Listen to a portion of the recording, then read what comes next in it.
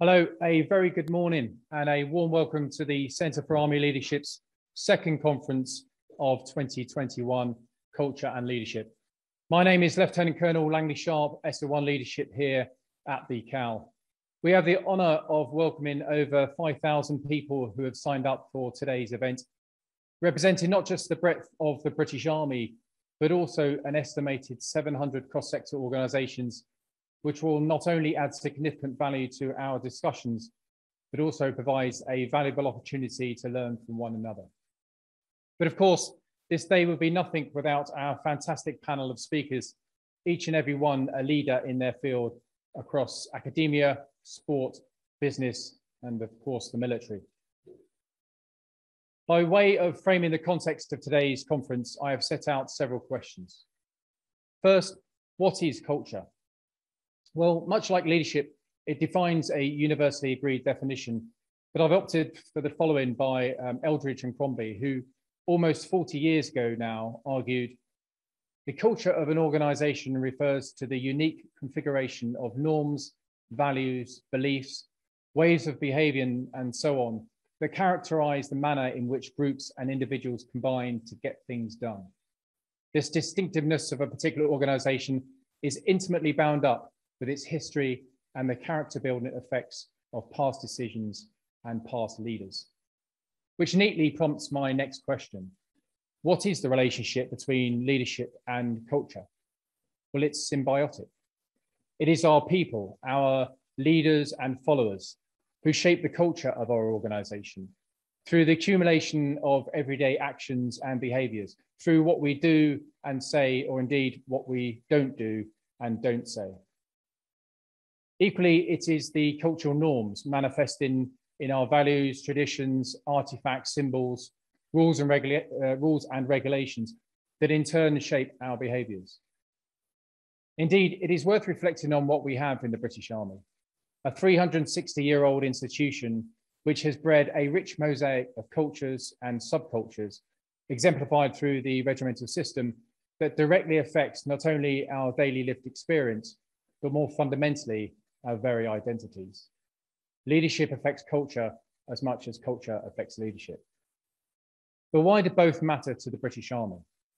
Well, first, because we have a moral duty, a moral obligation to serve our people, to both do right by them, ensuring that every individual feels valued and adds value, as well as to maximise the potential of our principal capability, our soldiers and civil servants across the whole force. And secondly, because leadership and its inherent relationship with culture is the essential component that underpins our operational effectiveness, the interconnected physical, conceptual, and moral properties of our fighting power. Why are we discussing culture and leadership now? Well, this conference has been long in the planning, but its timing could not be more opportune. Last week, as many of you know, saw the release of the Army's Future Soldier, an ambitious strategy that will see the most significant transformation of our organisation in a generation. As Chief of the General Staff has stated, transformation on this scale also requires cultural change. Future Soldier is not just about structures and equipment, it is about mindset and leadership. And as recent events have demonstrated, while there is much in both our culture and of course our leadership that we must be proud of, we have our areas of improvement, as identified in the Wigston report on inappropriate behaviours, the House of Commons Defence Committee report into women in the armed forces, as well as a small number of high-profile leadership failings at various ranks. It is important that we own these issues, that we take account for them together, and that we continue to drive changes we need. We all have a responsibility. Furthermore, while such issues are a focus for the British Army now, we are by no means alone in the myriad of challenges we face. We live in a world that is changing at pace. Social, economic, political, technological, and of course, cultural changes are shining a spotlight on the values, norms, and expectations across every organisation and across every sector. But equally, we must not lose sight of what we have. We must be proud of our operational pedigree, our collective capability, and most importantly of all, our loyal, hardworking, and talented people. It is they who make the difference, and it is they who will make the changes we need. Everyone has a personal responsibility to evolve the leadership and the culture we need to succeed in the future. So what are we doing about it? Well, first, we need to raise awareness and promote honest, balanced, and informed debate and discussion, hence the importance of events such as today. Secondly, the extensive work led by the Army headquarters on our organisational culture, establishing a new framework that will define, measure, and in turn drive a culture that delivers improved performance and enhanced operational effectiveness. And you'll hear more about that later on today. And thirdly, Project Bramall, an ambitious EXCO-endorsed project that seeks to cohere leader development across the Army. By that, we mean a renewed focus on developing the individual needs of leaders across all ranks and grades. The project will be underpinned by bespoke research, a leader competency framework, enhanced doctrine, and further development of our training and education offer, both formal and that enabled through the chain of command. If our people are our competitive edge, we need to develop and appropriately manage the individual, the leader.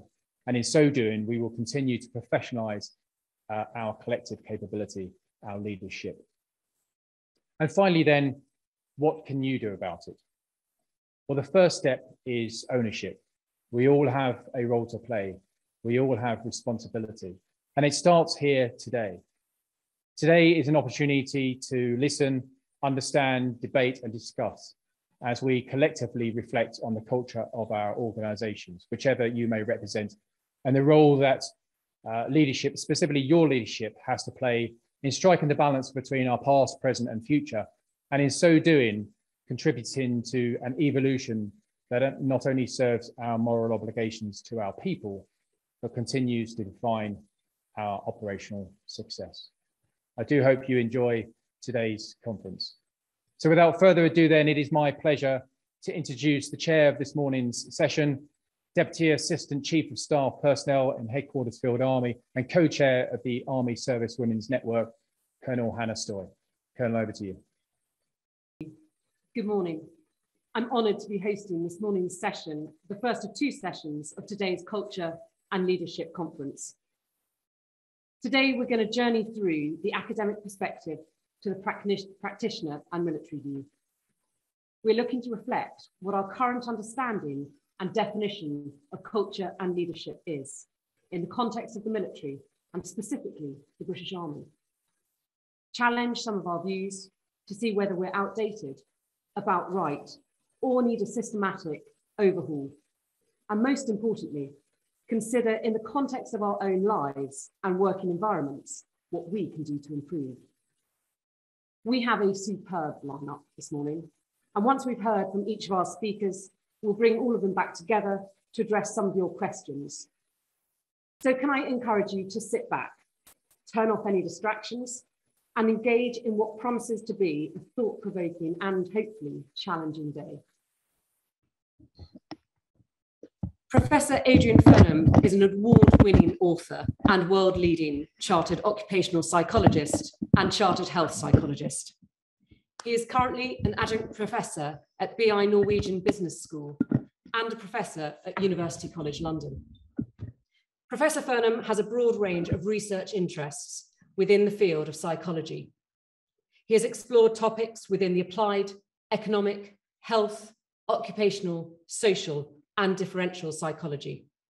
He has written over 90 books and published over 1,200 scientific papers on a variety of subject matters, including personality at work, motivation and performance, the incompetent manager, and high potential. Today, he is going to set out the foundations for us and define culture and leadership. Professor Adrian, welcome. Well, good morning, ladies and gentlemen. Great pleasure to be here, and I hope you can hear me talk. I'm going to say just 2 words about culture very specifically. First of all, I think all organizations have multiple cultures, and I'm sure you'll recognize that. Not always very different, sometimes very different. And the other thing is to mention the very famous phrase by Drucker many, many years ago, that culture eats strategy for breakfast, meaning how important it is. I'm going to look at a slightly different aspect of culture in due course. This is me just showing off. These are the books I've written this year. And as you'll see on the right is one on leadership. I should say rather arrogantly that I go into a place called the real world from my academic castle and do various types of consultancy. And so these are some of my clients. This, says my wife, is a manifestation of subclinical narcissism, which you will see is relevant later. I want to say a little word about what I'll call no more heroes and a rather old-fashioned view of leadership. I think over the last 30 years, we've seen our heroes, political, economic, and so forth, and they fall into a pretty clear category: male, alpha, competitive, top-down. There they all are. They're business people. You can add many to the list. And, you know, some people would argue there's still very much an evidence that the young leaders, here are some photographs you'd recognize, are still by and large male and alpha and competitive and personality driven and so forth. However, the world is changing. We know that. Some of us welcome it, some not so much. And we are seeing different faces in the world of leadership, some quite significantly different faces. I think there are a few trends in leadership, and I want to mention 1 or 2 of them because they're relevant to my central theme. We hear a lot of work about diversity. The psychologists call this heterogeneity as opposed to homogeneity. It's on difference. You and I differ from one another in many ways. We differ in terms of our height, in terms of our values, in terms of our ethnicity, and so forth. And I think what we've seen in the past is that people who have ascended to positions of leadership in many organizations tend to be very similar. They choose each other and they select each other for certain characteristics. That is changing. More focus on purpose and meaning. And I've highlighted a few important ones. The one is less on charisma and more on humility. That's my central point, if you like. And the importance of team and collective. We heard about the famous 3 circles model. I'm going to show you 3 circles in a minute. And the emphasis on some other aspects of teamwork. I do some work for the British Army. I lectured on a number of courses. I was very fortunate years ago to have as a colleague Norman Dixon, the man who wrote the very famous book called The Psychology of Military Incompetence. And his work inspired my ideas on leadership. He looked at famous British military disasters. I think it's probably true to say the British tend to win wars but lose some battles. And he looked at the battle of, you know, the fall of Singapore with Percival and the battle of Islandwana with Cheltenham and the battle of Kut, and tried to understand why leaders fail and derail. And that's my topic, and I think will be relevant to what we're going to talk about as a theme for today. I rather like this definition of leadership. It's from my friend and colleague, Robert Hogan. And he says this: leadership is the ability to form and motivate a talented team that is more successful than its competitors. Amen. Leadership is a team sport. It's your ability to form and maintain and motivate a team. And of course, according to the structure of the army, the size of your team increases, as does your rank. Now, some years ago, I heard this wonderful lecture by a man. We were in Abu Dhabi. And he said, you know, there are only three types of jobs. There are technical jobs, supervisory jobs, and strategic jobs. You tend to be hired for your technical knowledge. You go to university and you learn stuff and you become an engineer or a dentist or an accountant or something, and they select you. You look right, you seem to have the right attitudes, and you have the right knowledge. And what happens after a while, if you're good, if you're successful, they promote you. What do they promote you into doing? Into not doing the technical stuff. You liked doing your dentistry and your engineering. You're good at that. You like the numbers, you like the strategy. But one day they said, okay, stop that, go run the department. I'm promoting you to leadership. I'm promoting you to manager. And that's different. It's a different activity, a quite different activity. You stop doing what you're so good at and like doing and manage, lead people. And if you're good at that, then you're promoted again to strategy, to something higher, to the big picture stuff. And who said you can go from one to the other? So this is my equivalent of the three circles model you were talking about. I think there's three things you have to do as a leader. You've got to keep the show on the road, deliver the results, whatever they are. You've also got to motivate people. And you've got to do some sort of strategy, all at the same time. And that's where the problem arises, because my experience, at least in the business world, is of technical people becoming not very happy managers, that they don't like the business of management. They're not naturally good at it.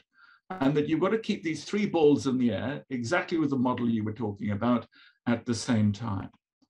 Now, I'm going to say a little bit about this, about, you know, leaders, you know, can you select them or can you train them? Born or made, the classic old question. Well, should we know some answers to that question? There's some wonderful data. In fact, it's based on female leaders on identical twins separated at birth. So you can actually tease out to what extent there's some genetic factor and to what extent there's some environmental factor. Well, what I think is very interesting is how you train leaders. You know, how do you train them? Well, I think there's only three ways of essentially do it. And the one is experiential. And I think the military are past masters of that. You give people experience. You go on training exercises. And in business, what they tend to do is give people assignments, move them around. So the learning is experience. You do something, and if it goes wrong, maybe paradoxically all the better. There's some interesting work to suggest that you learn more from your mistakes and your errors and what goes wrong than from successes. Success teaches you nothing. Failure teaches you a great deal. And so there's an experiential way of learning leadership. There's also educational, this sort of thing. Can you teach people to become leaders by PowerPoint? Well, I don't know. Can you teach people to ride a bicycle, fly a helicopter by PowerPoint, play the piano? No, you can teach them concepts and skills. But what can you teach by PowerPoint? And then there's the question of some sort of personal mentoring. So where have we got to so far? Very important leadership. It's a team sport. It involves three things. It involves operations, teamwork, and strategy at the same time. And yet, so many leaders fail and derail. And I want to look at this particularly because I think in this we have great insight to success. And this is on an individual level and a corporate level. A huge number, you know, the question I asked, I was giving a live talk, believe it or not, yes, surprise, surprise, in Oslo 2 weeks ago. And my first question was, How many American CEOs are in prison? Anyone want to guess? Write it down. I'm a bit out of date. The answer was 37 a few years ago. These are people, this is a real sign of failure. It's not just the company failing, they're in prison. So why is it that organizations like the military spend a huge effort finding, selecting, and training people, and yet it goes wrong? Is it the corporate culture that selects them inappropriately, trains them inappropriately? So that's what I'm going to spend a little bit of time on. If you want to become a consultant, you've got to be able to do this. You've got to be able to do a 2x2, it's called. You know, good and bad, select, reject. And this is the business of the selection of potential leaders. It's a very interesting topic. All organizations are interested in this. I've developed measures of people with high potential and the things you look for, etc. But I think what goes wrong in many organizations, possibly still in the British military and other militaries, I don't know, is that what you have is you have some options. You have, let's be crude about it, you have good people and bad people, you select and reject. And the idea of good selection is selecting the good people. Whoever the good people are, you select the right people. And that's what you're trying to do. If you don't select the good people, and we've all made bad decisions, we're not good at selection, are we? What are the divorce statistics in Great Britain? 50%. You spend a lot of effort and a lot of time choosing potential mates, and yet we get it wrong. We sometimes don't select the right people, or we select the wrong people. But this is a very important slide for one reason, and that it suggests that there are two issues going on here, selecting in and selecting out, and that you need to do both to have a good corporate culture. They say in HR, you know, here are the things you need to look for. Here are the competencies. They're terribly important. These are unique to us. I don't ever believe that, by the way. They're unique to us and unique to our culture. Find evidence of these. Find lots of evidence of these. And this is the solution. You've got to have a very careful selection technique which selects in. I think you need to think about selecting out. I'll say more in a minute about this. I want to say two other things, and this goes back to my friend Norman Dixon and his military incompetence. I think there are two reasons why leaders fail and derail. One is incompetence. They're lacking something. They're not bright enough, courageous enough, emotionally stable enough, conscientious enough. They don't appear to have some characteristic which maybe warfare brings up in them. They're missing something, and they've been over-promoted. That was one of the arguments with Percival at the fall of Singapore. I know some of you know a great deal about this, but it's a very interesting argument. Chelmsford at the Battle of San-Chloana, that these were leaders who were over-promoted. They just lacked something. I'm not interested in that particularly. I'm interested in something else. Leaders who have too much of something, not enough, too much. Here's some data from business. It's old data. It's up to the year 2000-ish. I say to people when I do seminars, I say, you know, all organizations appoint leaders and they're not any good. They cock up, they fail. What percentage do you think occurs? What percentage of people are promoted to, selected for senior leadership positions? And they say 10%, 5%. That's the statistics. 50, half of people seem to fail, derail, not succeed, bad appointments. This is very important. If you're interested in leadership, why do we get it wrong so often? Why is it, and we've all had them, we have worked for, reported to people who really haven't got it in some way, or they've got too much of something else. Now, the work I think that is of particular interest, and I'm going to spend more time on this now and slow down slightly, and that is on what we know about people who, because of their personality, are selected for positions, but don't make good leaders. And I'm going to particularly look at narcissism, narcissistic leaders, and other psychopathologies. About 10 years ago, the psychologists and the psychiatrists have had lots of fights about personality and personality disorders and so on and so forth. And there's always been a problem with psychiatrists in diagnosis, the unreliability of diagnosis. And then one person asked a simple question. They said, of the characteristics of what I'm going to talk about, the personality disorders, I'm going to talk about leaders who are narcissists, leaders who are psychopaths. What are the characteristics which underlie these individuals who are not successful? And the answer was three things. And I want you to remember these. This is the most important slide of my contribution when thinking about leadership. There are three things you need to look out for that is bad news. Number one, troubled relationships. Has this individual got a history of troubled relationships? Inside work, outside work, in the past, from school, university, early days. Is that, yes, people get divorced, yes, people break up, yes, introverts don't have as many friends as extroverts, all that is true. But what we do know is one of the great markers of a leader's ability to do the soft stuff is the ability to establish and maintain happy, healthy, productive relationships, working relationships, personal relationships. If an individual has a history of troubled relationships, your warning sign should go on, bad news. Next, do they know themselves? Have they got a sense of their strengths and, well, developmental opportunities? Do they know what they're good at? Do they know what they're not good at? Do they know how to compensate?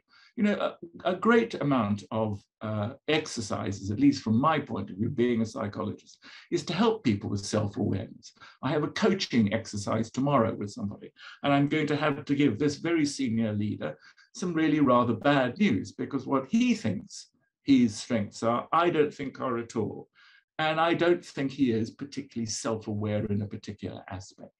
So the question is, do they know, have they got a sense of who they are, and are they insightful to their strengths and weaknesses? And I think, you know, then the question is, it's a long question, it's whether you should work on your strengths or work on your weaknesses. I've long believed, I was brought up, some of you can hear my colonial accent. I am the child of a missionary in Africa, and I was brought up to look at your weaknesses, confront your weaknesses, and do something about them. I don't believe in any of that anymore. I believe in finding out what I'm good at, and then what I'm not good at, and finding ways of other people helping me to do what I'm not good at. I don't think I'm going to necessarily improve that. So self-image is important. And the third one is adaptation. Can people adapt to changes? Is there evidence? You know, as you get older, change is more difficult, more problematic. But I think what we need to look for is, can people establish relationships? Do they know? Are they self-aware? And you'll see in a moment why bad leaders are not self-aware. And do they have this thing called adaptability, flexibility? This is very important. These are really crucial issues. So I think the selection goes wrong for three reasons. We select in and select out. We look for things we want. Who looks for things we don't want? Who on the selection board does that? We assume linearity. It's another very important idea. It's that you can never have too much of a good thing. You can never be too bright, too emotionally intelligent, too empathic. Yes, you can. You want optimal, not maximal. And that's a very important idea. When looking for characteristics, extremes of anything, one definition of extremes of normal are abnormal. You can be abnormally tall. You can be abnormally strong. You can be abnormally bright. And some of these things don't work. And we tend to be dazzled by positive things and therefore think that the more the better. The evidence suggests optimal, ideal amount is an optimal height. Very tall people have all sorts of problems, as do very short people. And so you want this concept of optimality. So there we are. Let's do a little bit of work. This is the idea of normality and the normal distribution. Where are you? If I said to you, I play a little game with my students. I do this, in fact, when I teach in Furnham. What I do is I say to people, how bright are you? What's your score? Tell me how bright you are. And then I give them intelligence tests. So this is what you think you are. This is what the test says you are. Are you right? Are you a victim of hubris? Do you believe you're brighter than you are? Or are you a victim of humility? I'm going to say something now which perhaps I shouldn't and might embarrass people. The people I teach on this course are usually colonels, some brigadiers, from all the armed services. And because I give them intelligence tests to illustrate this point, I must say I've been astonished by two features of the British Army, one, and Navy and Air Force, the British Armed Forces, is one, how clever senior military officers are. They're at least as bright as my PhD students. I know because I give them tests. And there's one other very, very important characteristic of the military in my experience, which is absolutely fundamental to a healthy culture. And that is the culture of always learning. The idea that whatever rank and status you are still on a course. I go to so many institutes and say, well, I went to Oxford and I went there and I'm sort of cooked. I've got the qualifications. I'm done with learning. I'm over 50. I'm done. It strikes me not at all the case with the British military, who believe always you're on a training course. And I can't tell you how healthy I think that is, that whatever your rank and your status, you're on a trajectory, you are learning. I think it's absolutely fundamental. Okay, well, one of the reasons I think why leaders fail and derail is that they've got what the psychologists call the personality disorders. And when I say to my colonels on this particular course, what characteristic do you least want in your senior officer, the person to whom you report? What is it that you least want? And they all shout out arrogance. It's very interesting. They don't always shout this out in business, but they shout out arrogance. And that alerts me to something I'm going to talk about in a moment. I was on a course, before COVID.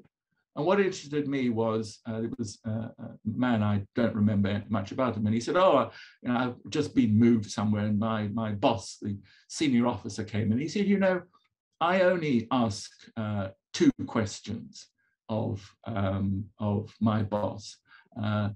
Is he any good? Is he competent? Does he know what he's doing? Is he emotionally stable? So these are the characteristics one needs to look for in selecting out people. And I just want to spend a few more minutes on the concept of arrogance.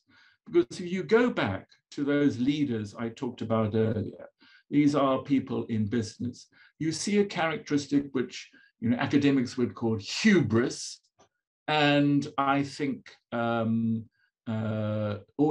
psychiatrists would call narcissism, and you would call arrogance. Now, we psychologists have distinguished between two types of narcissism: grandiose narcissism and vulnerable narcissism. Think of Mr. Trump if you want to think of a sensitive narcissist, somebody who is vulnerable to critique, and Mrs. Clinton, who was grandiose. But they had characteristics which were very unattractive, and they were selected for them. Now, when we are looking for selecting out people, one of the things we tend to do is look for what are called the personality disorders. And bold is narcissistic, mischievous is psychopathic. Now, people say, I say, well, what is a psychopath? And they all think, the murder scene from, Psycho. You meet psychopaths with knives and showers. There are well over 1 million psychopaths, clinical psychopaths in the world, in this country, if you look at the statistics. And some of them do very well. And some of them, and this is the worry, get into leadership positions. The abiding characteristic of a psychopath is not that they don't have empathy, which is what many people think, is that they don't have a conscience. They don't care. It doesn't worry them. And I say to people, you know, if you're bright, if you're articulate, if you're good looking, if you're strong, and if you're a psychopath, my goodness, you can do well in life. And equally, if you are narcissistic, the problem with narcissism is that you think when people appear to be extremely self-confident, so you have confidence, high self-confidence, subclinical narcissism, and then clinical narcissism. And I want to end off a bit. So this is, I think, one of the big changes, and this is my contribution to the debate today about culture, from the culture of charisma to the culture of humility. You've heard the stuff about humble leaders. And what we know is this, that highly charismatic leaders may be more strategically ambitious, but less effective in day-to-day operations. They get promoted because they politic and network, and they're good at it, trying to please their bosses, managing up, rather than being concerned with those who work under them. That's why you discover things by this 360. This is you, this is your boss, these are your peers, these are your subordinates. If you get a very different picture from what the boss thinks of an individual to what the reports think, I think you might be dealing with a narcissist. Leaders also create the culture of competition, ambition, and narcissism. Leaders create cultures. They are chosen by a system which perpetuates the culture. And it's the culture of narcissism, the culture of grandiosity, the culture of me. Why are narcissists bad news? Well, it's all about me. It's not about you. It's not about the organization. It's not about the troops. It's not about our country. It's me, my future, my promotion. It's very unattractive. Do you trust it? You know, remember what the soldiers said to me. The leader arrives. Do you trust him or her? Are they competent? And trusting is a very important issue. The characteristic people most want in their leader, by the way, is integrity. What about humility? What about humble leaders? You know, we have a view of humility of Uriah Heep. It's not that. It's humble leaders are people who, I think, focus on others more than on themselves. They tend to be more modest. They're self-aware. We're not all good at everything. We might be good at a few things, but they tend to be more modest. And high levels of humility lead to greater levels of engagement. Humility is not something that involves putting yourself down all the time. I think it involves focusing on other people and being more concerned with the goals of the organization. So finally, I think I'm on time. I've been very impressed so far by how good timekeeping has been, but I expect that from my experiences of the army. Leadership is not a fad or a fashion. There's evidence of what good leadership looks like, but as the world changes, maybe leadership style changes. I think what leaders do will always be the same. We've had long histories of people looking at different leadership styles and so forth. I think there is now a powerful movement throughout the world and in organizations with different leadership style. Personality is important in understanding leaders, I think, for their potential success and derailment. I think we need to know, and you, Sue, oh, you're a professor of psychology, you would expect to say that. Indeed, I do. But remember my point. When you're looking at people's personality, look for the personality you want and look for the personality you don't want. It's not the opposite. It's not enough of something. It's the presence of something else. Selecting in and selecting out is important when choosing future leaders. Selection's only the first step.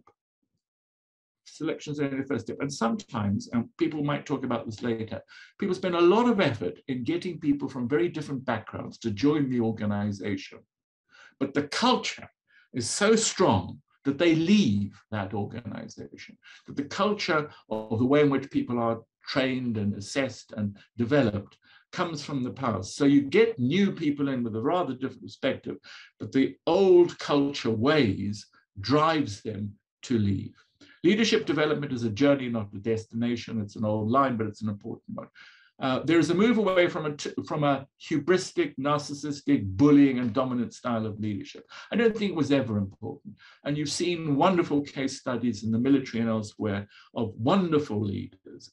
Leaders, you know, the idea is their troops would follow them anywhere. And many of you know, I think Slim would be a wonderful example of a leader of these characteristics, that their empathic, their empathy, their humility shines through them, and people will follow them anyway. Their staff are committed and enthusiastic. And finally, there's a need for more diversity in leadership, heterogeneity of all sorts. And I think the personal qualities we need to look for. I think I speak as a pale, frail, stale male, and we've been in charge for all sorts of periods of time. There will be some difficulty in moving away from this model. So let me summarize in one moment. I think the culture of organizations is enormously powerful, but there are multiple cultures, and I don't think you can easily talk about the culture of the army or the culture of the military. There are multiple cultures, although there might be things in common. Those cultures are very powerful because they dictate how you select and how you train future leaders. And I think looking at some of the values of the individuals who do the selection and do the training, and the way they select and the way they train future leaders might be the best way to move forward. So I thank you. I'm 2 minutes over, and I look forward to questions afterwards. Professor Adrian, thank you so much. And there is far too much in that for me to even begin to try and summarise. But suffice to say, I think there is a fair reflection for all of us to consider what our own leadership style looks like and how we might develop that. As you say, the world around us changes. Our next speaker this morning joined the Army in 1997 as a combat engineer and an electrician in the Royal Engineers. He is excised around the world and on operational tours in Macedonia, Kosovo, Iraq, and Afghanistan. Promoting through the ranks to be the 3rd Army Sergeant Major, he's a graduate of the Intermediate Command and Staff course and has a BA in Leadership and Management. This morning, WO1 Paul Carney will consider the Army's culture from a soldier's perspective, talking on bottom-up leadership. Army Sergeant Major. Thank you, Mum. Good morning, everyone. It's a real honour to be able to come and speak to you today amongst some very, very talented individuals. And I guess that means that I kind of bring the practitioner point of view next to the likes of the doctors and the other speakers. Just for a little bit of awareness about me, I'm the senior soldier of the British Army, and I work directly for our senior commander, the Chief of the General Staff, General Mark Carleton-Smith. My primary role is the voice of the soldier and as a workforce advisor to CGS, acting as the connective tissue between our planning and delivery teams in the Army headquarters and our units that deliver our tactical outputs. I balance my time between those two groups to ensure that I can offer the best advice and support both up and down the chain of command.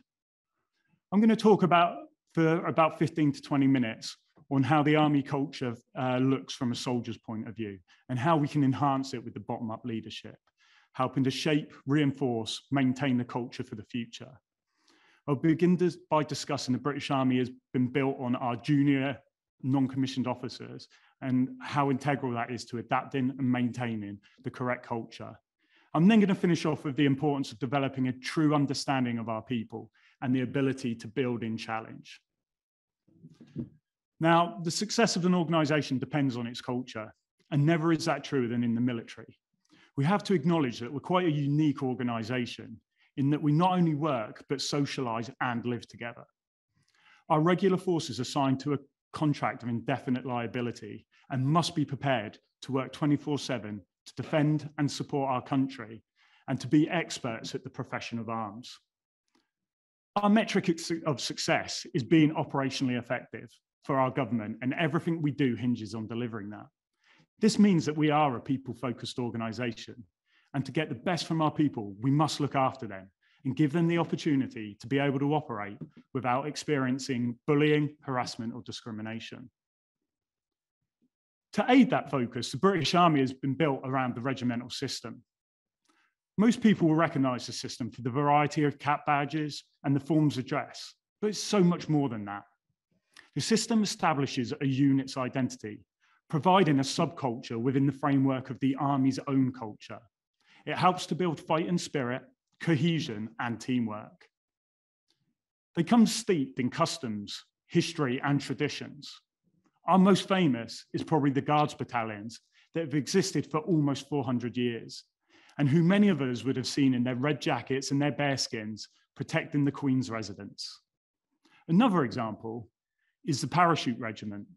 Its reputation earned from campaigns in World War II, the Falklands, Iraq, and Afghanistan, coupled with their distinctive maroon beret, parachute wings, and the Pegasus, form symbols and achievements that inspire those that serve today to maintain the high standards that their predecessors set. This is one of the great strengths of the regimental system. But without the right leadership, the system has its own weaknesses. Passing poor behaviours off as traditions, stovepiping ideas, and creating a them and us culture that negates the ability to work as a bigger team. We have seen this replicated in the sports world. This was probably best seen during the golden era of English football between 2001 and 2007, where our club football teams like Man United, Liverpool, and Chelsea provided some of the best players in a generation. But when they came together as England, they lacked the cohesion, preferring to mix with their club teammates rather than build on the national team. This led to an England team of high expectations getting no further than the quarterfinals of 3 tournaments. Now, it's funny that it took a team of civilians developing the British Army advertising campaign in 2017 to really help us understand what one of the largest parts of our culture is. The campaign was titled Belonging. It demonstrated to me in one word why we join and serve the army. We're a group of people that will fight for our friends to the left and right of us. Our friends, our team, are the ones that get us through the hardships of life, either in the UK or whilst deployed on operations. And we all want to belong to something that is much bigger than ourselves. When you speak to veterans, the biggest thing they miss as a civilian is being amongst the military friends who they shared tough times and good experiences. Now, our culture is built on a set of values, beliefs, attitudes, and ethos to help shape our collective identity. That culture informs our behaviour and in turn informs the lived experience of our whole workforce. We are diverse by design, recruiting from all over the world, from the mountains of Nepal to the beaches of the Caribbean, and from all 4 corners of the UK. We recruit from different genders, religions, educational and socially economic backgrounds. So those who join the army come from almost everywhere. Although through that diversity, we tend to have 2 common traits. One is the desire to join an organisation that supports and serves our country, and the other is to try and improve ourselves. And as an organisation, we have a very short time to turn that diverse group of civilians into a collective group of soldiers. Building and maintaining the right culture in our army must always be a bottom-up endeavour. This doesn't negate the need from the highest echelons and our senior commanders to lead by example, to direct and resource the change in culture that we require. But in such a large organisation, if it isn't embraced and developed by our most junior leaders, it will never work. I think this was best demonstrated when the Army soft launched its teamwork campaign based on building inclusion. It didn't get the uptake that we were expecting. Ordering people how to think and what to say will never change their mindset or our culture. We need them to understand why our culture and our values are important. You could say our junior commanders are our military influencers. If they demonstrate what is right, those actions become contagious and our soldiers will want to replicate them. Setting of the right culture begins in the British Army at basic training, where we begin to embed the values and standards and the behaviours that we expect of our soldiers. We begin with using role models and mentors. Some of our very best junior NCOs become trainers in basic training. That gives our soldiers someone to look up to in turn and then want to replicate. These NCOs spend almost every waking hour with the new recruits, providing not only scheduled lessons, but a constant drip feeding of what is expected of our people and using live examples to develop them. Our values and standards are what we stand for and underpin us as a profession of arms. Although you'd find it hard to find a soldier or an officer that can't recite our values of courage, discipline, respect for others, integrity, loyalty, and selfless commitment, and our standards of being lawful, maintaining an acceptable behavior, and being professional, doesn't mean that we have a true understanding of how to live by them. Developing that is unrealistic in the short period of time we have in basic training. So we must continually be discussed and worked on. Now, this education is one that will be lived and developed throughout a soldier's career. When you pull apart our values and standards, you begin to understand the depth that is held within them. Loyalty is a great example of this. When we teach our soldiers to be loyal, is it to themselves? Is it to their families, their civilian or military friends? And when they're in a unit, is that to their section, the platoon, the company, or the battalion? Just ask yourself, if you witness a close friend breaking a rule, will you break their loyalty if you go to their chain of command? Our NCO skills are built through our vocational or field courses. They're hardened through personal experience and training and cohered with some academic training through the Army Leadership and Development Programme. And then we back that up with our leadership doctrine, which has been updated in the second copy released this year. The doctrine provides our soldiers and officers with the leadership code, a simple framework to help our leaders turn our values and standards into actions. They fit into the acronym of leaders, which you can see on the presentation in front of you. The first one always stands out to me. As our NCOs are the people that we require to lead by example in front of our junior NCOs, we shouldn't underestimate the impact that that has on them as role models. I once had a soldier request to leave the army, which isn't uncommon. When I asked them why, expecting the usual answers of I want a new experience, I want to travel, or I need to be closer to my family, I was surprised to be told it was because he was intimidated and didn't feel that he'd be able to reach the caliber of two of the junior NCOs that he worked with. Now, those junior NCOs had two very different styles of leadership, but both were great examples of what it takes to be a junior leader. Just as a side note, that soldier did stay in and has now become a very efficient junior NCO himself. Therefore, we must not underestimate the influence of our NCOs on our soldiers. Perception is key here. A soldier will only know what they know and what they see and feel.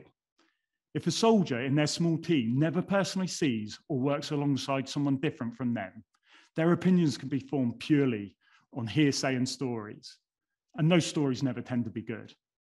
We should continually develop our NCO's knowledge to understand the strengths of an inclusive team, the force multiplier effect it can have on delivering output when everyone has the opportunity to thrive, and the impact on our operational effectiveness.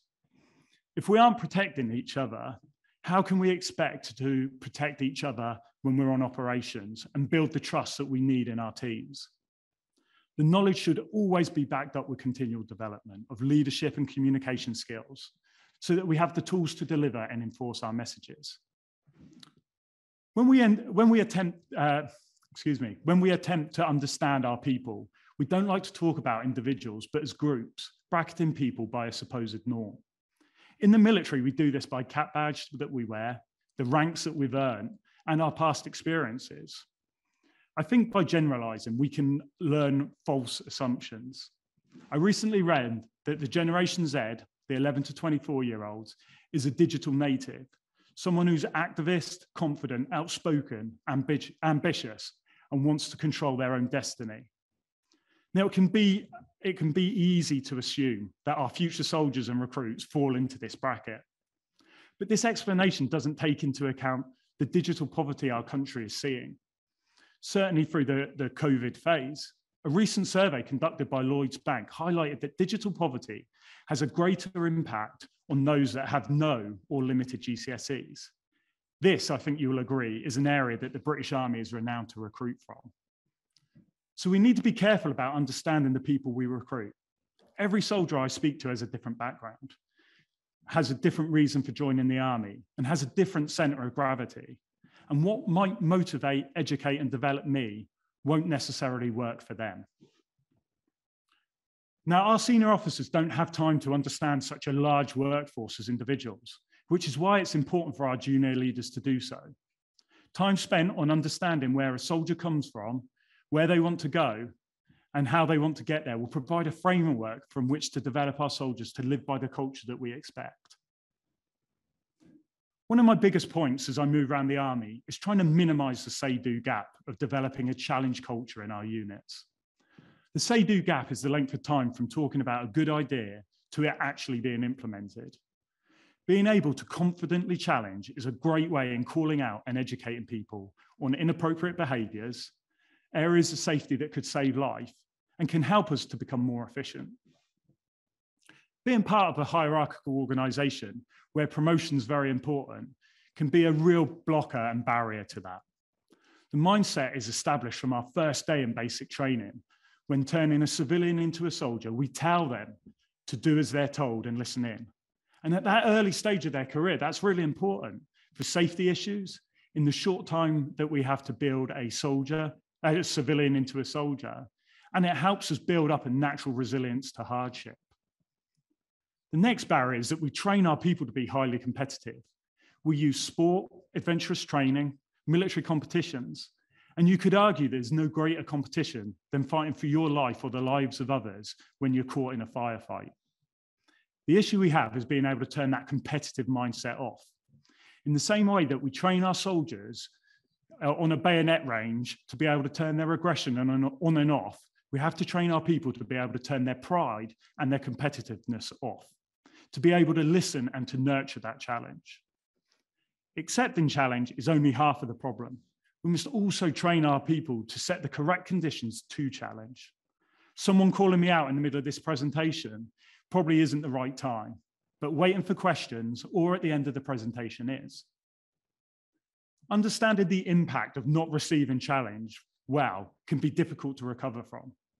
We've all probably experienced that challenge in our personal lives with our friends or our partners. I know I certainly have.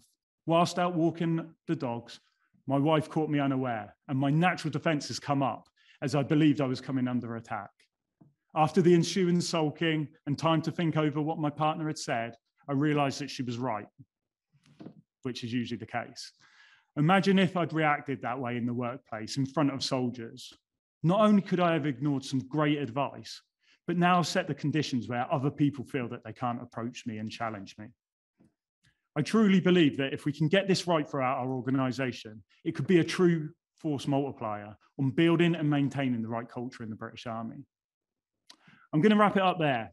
I think our junior leaders are important facilitators to ensure we create and maintain the right culture in the British Army. They're natural role models and influencers to our junior soldiers. But this doesn't just come from goodwill. We must help them develop an understanding of why that's important and furnish them with the tools such as training and leadership, understanding and challenge, coupled with the skills to be able to communicate correctly. Thank you very much and have a great day. Sergeant Major, thank you very much. I mean, I think we've heard there very clearly the role of our junior leaders are the bedrock of our organisation, and how they influence and shape downwards is as much as important as how they also assist those of us more senior in the organisation to have a true understanding of what it's like to be in the British Army currently. I think also we've heard about the values and standards. Some of you, these may be new to, coupled with a leadership code. These are taught and practiced throughout our military service to ensure that actually we don't have to think about them and they're second nature. And taking that culture that then becomes ingrained in us onto the battlefield and on operations, our common code and our contract to one another on how we will conduct our business as professional service personnel. Thank you. Our next speaker this morning is Guardian columnist and author of A Strong Female Lead, Arwa Mahdawi. Her book, published just 5 days ago, presents a compelling argument that in times of chaos, a female leadership model might be a more sustainable one. She is a brand strategy analyst and a freelance writer. Speaking on strong female lead, why we need to rethink our model of leadership, we look forward to Arwa's alternative perspective. Arwa, welcome. Good morning, everyone. I'll just share my screen. Brilliant. So my name's Arwa Mahdawi. or as Guido Fawkes called me, the Army's loony left lecturer, which I think has a very nice ring to it. And it's funny because, you know, when you talk about diversity in the workforce, when you talk about gender equality or women in leadership, you sometimes do get that sort of like knee-jerk reaction of people going, oh, I'm going to get lectured. I'm going to hear talk about diversity with, you know, multicolored hands in the air, you know, people of all races with their hands up, holding each other, giving each other high fives, holding the globe up. When we talk about diversity and women in the workforce, we often tend to do so in a really stock standard, unimaginative kind of way. And that's because really a lot of us don't want to talk about diversity. For a lot of companies, for a lot of organizations, it is sometimes, unfortunately, not something they really want to do. It's just a problem that needs to be fixed because, you know, over the past 20 years, we've all seen lawsuits after lawsuits. We've all seen the sort of bad PR and all of the problems that come with not actually fixing diversity and fixing women and fixing gender equality in the workforce. You know, and as previous speakers have said, the world is changing. You know, you have to evolve or you'll go extinct. The world now looks very differently than it did 50 years ago. Britain looks very differently than it did 50 years ago. And if your organizations don't evolve to change that, you will be left behind. You know, the faces of our cities, of our countryside, that has changed. But what hasn't changed really still is the faces of people in power. You know, we still face institutional sexism. There was this stat a few years ago in America that there were more men called John leading major companies than women leading major companies. Now that's changed a little bit, but you know, there's still a massive gap between the number of men in charge and the number of women. And we still face institutional sexism.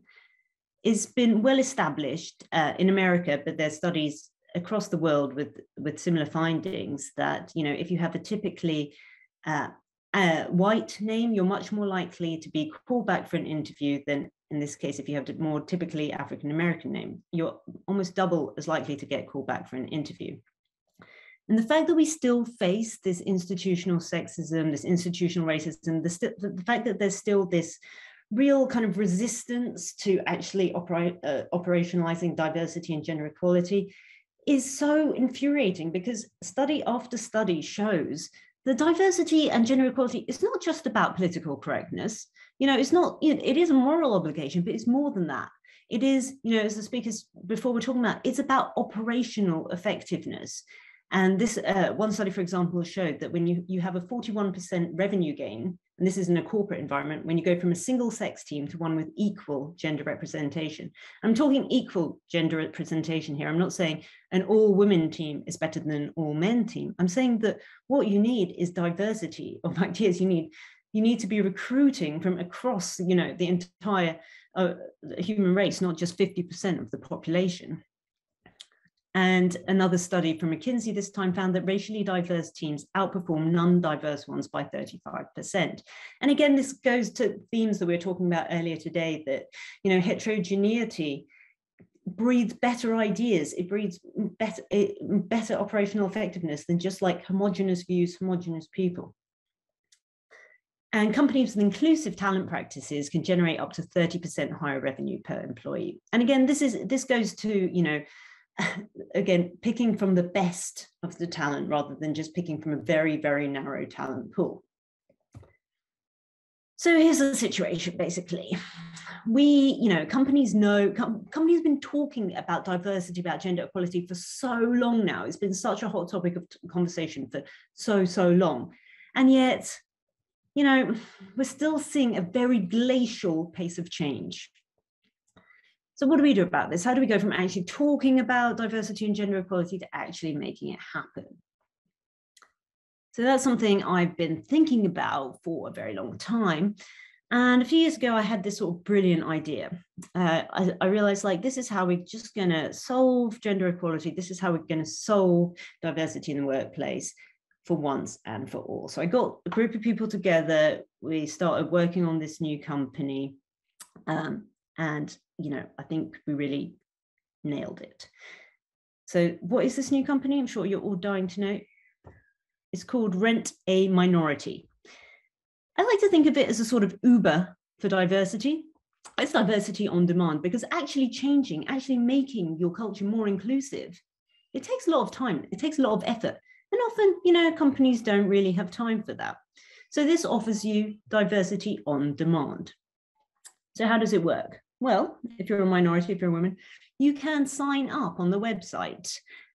We have had a lot of people sign up. We've got a long list of different featured minorities: ethnically ambiguous, cheerful woman of color, smiling Muslim woman, certified not to support ISIS or your money back, intellectual black guy. Really, we have a minority for every occasion. And our clients have been very, very happy with us.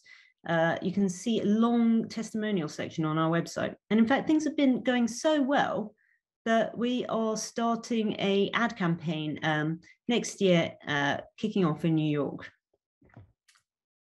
So there may be a few people on here who are going, what on earth? Why on earth did the Center for Army Leadership invite this person to speak? Is this a joke? And I get this question a lot. And I actually even put up a frequently asked questions page on the website to address this. And the answer is yes, this is a joke. But the funny, I set up Rent a Minority a few years ago as a piece of satire. But the thing is, a lot of people didn't think it was a joke. I had, in the first week, 1,000 people sign up to be minorities. I think I could have made actually a lot of money if I had, put it on, if I made it a real business. And, what I was trying to satirize with Rent a Minority was the way a lot of companies and organizations approach diversity and approach gender equality. A lot of organizations, they don't really want to solve it. They don't really want to take the time and energy to solve it. It's just a defense mechanism for them. They want to tick a few boxes so that they don't get the bad PR. What's missing is this genuine sense that diversity and gender equality helps operational efficiency, is good for the bottom line, is more than political correctness. There is a belief gap. People talk about it, but a lot of people still don't actually genuinely believe it. And, it is so important to address that elephant in the room, because, this sort of like half-hearted attempt to deal with diversity and gender equality has actually really made things worse in a way. There's this Harvard Business Review study that found that a lot of the most popular diversity initiatives have actually backfired. Instead of making companies more diverse, more equal, they've made them less equal. And why is that? That's because basically people often respond to compulsory diversity courses with anger and resistance, and many participants actually report more animosity towards other groups afterwards. And that's something, I've come across in my working life personally, because, I don't want to boast or anything, but I am in what people, in technical terms, you might call a threefer. I'm brown, I'm gay, I'm female, I'm three minorities for the price of one. And, it is so funny how many people seem to think that that gives me an advantage in the world now. I've had people sort of say to my face in different circumstances, oh, it must be so great now being a woman, being brown, like, basically kind of whispering, oh, affirmative action, like you only got that job because you're a woman, you only got this because you're a diversity hire. Like I literally had people say to my face, oh, you're a diversity hire. And, our approach that is so obviously patently false, as, that those slides on institutional sexism and institutional racism right now demonstrate. I mean, you just have to look around at the world. The world is not being led by mixed race lesbians. It is not. So we still face a lot of barriers. And but then there's this sort of double bind, because every time you do get a win, every time you get a promotion or something, people are very quick to boil it down to diversity. So, for me, I found Rent a Minority for me was kind of an expression of this frustration that we've just been talking about diversity, gender equality so much. We've really been going at it the wrong way, a lot of the time. So the big question, I guess, is like, where do we go from here? Rental minority was a fake solution to a very real problem. What is the real solution? So one of the big takeaways I want you to kind of leave with from this speech is that we really need to reframe how we think about diversity and inclusion. We need to reframe how we think about gender equality, because, that whole Guido Fawkes, like that kick, knee-jerk reaction to just like, I don't want to hear about this. It is that elephant, it is that barrier to getting anything done. And I think, I found that rental minority was a really interesting, like it was well received by a lot of people, because you don't find much humor around the area of leadership or diversity, inclusion and gender equality. It can be very dry, and it can sort of like, people sometimes get in defensive mode. And I think that laughter, even though, a lot of this is not funny at all, like humor is a really interesting way of reframing an issue and getting people to see things in a slightly different way. And if you Google image diversity or like women in the workforce, you get like this sort of thing. It's just like very much like kumbaya, like political correctness, just pastels. And this doesn't scream business to you, does it? It doesn't scream operational effectiveness. And I think it is so important. One thing I always say to companies, like, we need to go from thinking about diversity and gender equality as this sort of like political correct thing. We need to start thinking about it the way that people were thinking about digital transformation 10, 15 years ago. People knew that the world was getting more digital, and that if you didn't evolve, you're going to go extinct. And it is the same with diversity and gender equality. If you're not tapping in to, all the talent that you represent, then, you're not going to be performing at your best. If your organization looks extremely different to the people it's meant to be serving, then are you really performing at your best? No. So I think we really need to think about diversity and inclusion in the same way that we thought about digital transformation. Another big point is reducing unconscious bias. Now, a lot of people, they get a bit defensive when you talk about unconscious bias. They're like, oh, I'm not sexist, I'm not homophobic, I'm not racist, etc. And I want to start by making the point that like everybody has unconscious bias. It's part of being human. As humans, we all, we trust what's familiar. And, I was, back when I worked in advertising, I was looking through a big pile of CVs, and I realized that the person that I put at the top of the pile, she was mixed race at my same university doing the same degree I'd done. And I was like, oh my God, am I trying to, recruit a mini me? And that was like my unconscious bias at work, just like being drawn to what is familiar. And every single person does that. And what's important is recognizing that and finding ways to mitigate that, finding ways to say, okay, how do I reduce that? And in every organization, unconscious bias creeps in various ways. So, women are 1.4 times more likely to receive critical subjective feedback in evaluation, studies have found. And that's because, a lot of the ways we grade men and women kind of tap into unconscious biases about what men are good at and what women are good at. And there's this really fascinating study that was done in America quite recently. And it found that if you're rating women on a 1 to 10 point system, then they are significantly less likely to get 10s than men, because in our culture, we associate the number 10 with excellence. We associate the number 10 with brilliance. And we also associate men with brilliance.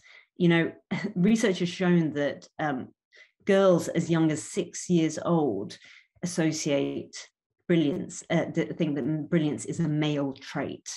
It is drummed into us from a very young age that men are brilliant and women are nice.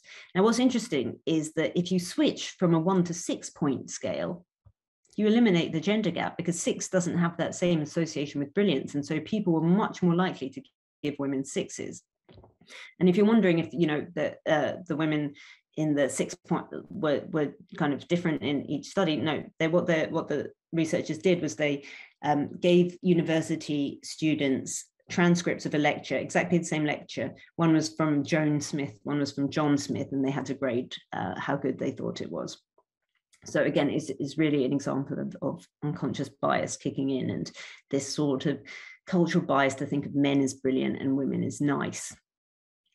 And one way we can get around that as well is of getting rid of this unconscious bias is, instead of having just one performance review every year, etc., it's just finding ways to have continuous feedback loops and finding ways to create a culture where people speak up, people are listened to, people are heard. And that sounds so simple, but it's really, a lot of companies find it very hard to do. Another big point I want to talk about, and this was brought up at the beginning of the day as well, was we need to eliminate diversity silos. Like, it's not one person's job to solve gender equality or to solve diversity in the workforce. It's not HR's fault. It's not HR's problem. It's just HR's problem. It's not just like the CEO's problem. Everyone bears some responsibility. Everyone has a part to play in this. And again, this goes towards like diversity. Really, I don't kind of like the word. I think that, you can even forget the word diversity and talk about building an inclusive culture. If you have a culture where people are feel empowered to speak up, and where people feel like they're heard and valued, you will create a more diverse culture. And a thing that a lot of companies and organizations get wrong is that they really focus on recruitment rather than retainment. So, and you can see this with a lot of the big tech giants. They've spent a fortune on recruiting more women, more minorities. And then those women and minorities, they don't stay. They leave very quickly because nothing in the culture has changed. It's much easier to throw money at recruitment than it is to create a culture where you retain a diverse group of talent.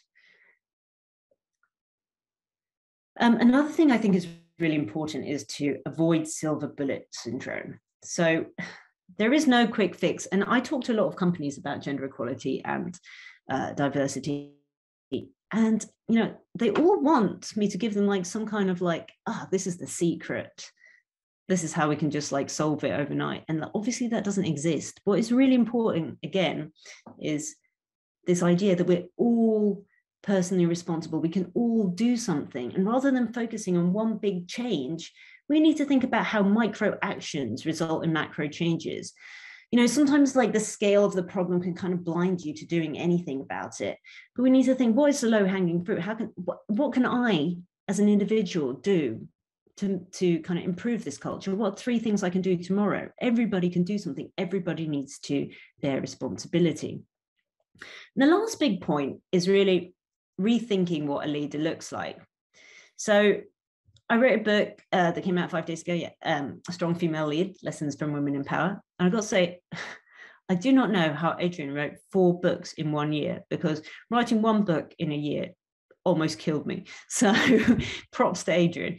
But so I did come out of it alive, and I wrote this book, Strong Female Lead, which my purpose with it is to reframe how we think about leadership. Because, leadership is something we talk about so much, but it's not often that we stand back and we interrogate our biases about it. We interrogate like what the traditional leadership model is. And this is something that came up in Adrian's talk as well, that like our leadership model has traditionally been very male. It ties into things of thinking that men are brilliant, men are the big heroes, women are just nice. Does anyone think that Elon Musk would be considered a genius if he was a woman? Like, absolutely not. He makes jokes, like boob jokes on Twitter. He acts like a juvenile. If a woman acted like that, she would be laughed out of the room. But Elon Musk is sort of revered as this genius. And I think he's a really interesting example of our gendered notions of leadership. Would we, can you imagine a female Boris Johnson? Can you imagine a prime minister of this country, a female prime minister of this country, who refuses to disclose how many children she's had by how many partners? That would never happen. We do have very double standards still, and what we think is acceptable in men is not acceptable in women. And I think that the pandemic has given us has sort of caused a lot of us to rethink leadership and rethink what an effective leader looks like. And I don't know how familiar you all are with Andrew Cuomo. I'm based in New York normally, and I was in New York at the start of the pandemic. And Andrew Cuomo, who was then the governor of New York, he was treated as this sort of god at the beginning of the pandemic. You know, he gave these daily press briefings, which were very impressive, and he had this air of authority, and he was basically people's idea of what a leader looked like, sort of authoritarian, knows what he's doing. Okay, he's in charge, we're okay. And he won an Emmy for his daily press briefings. And it's very fitting that he won an Emmy, because those briefings really were a performance. You know, he was acting like a leader, but on the ground, he was not being effective at all. He was actually clashing with Mayor de Blasio, who's the mayor of New York. Their egos were clashing, and they were like, and no decisions were being made because both of them wanted credit for it. So New York went into lockdown a lot later than it should have, because basically Andrew Cuomo and de Blasio couldn't make up their minds and they couldn't cooperate.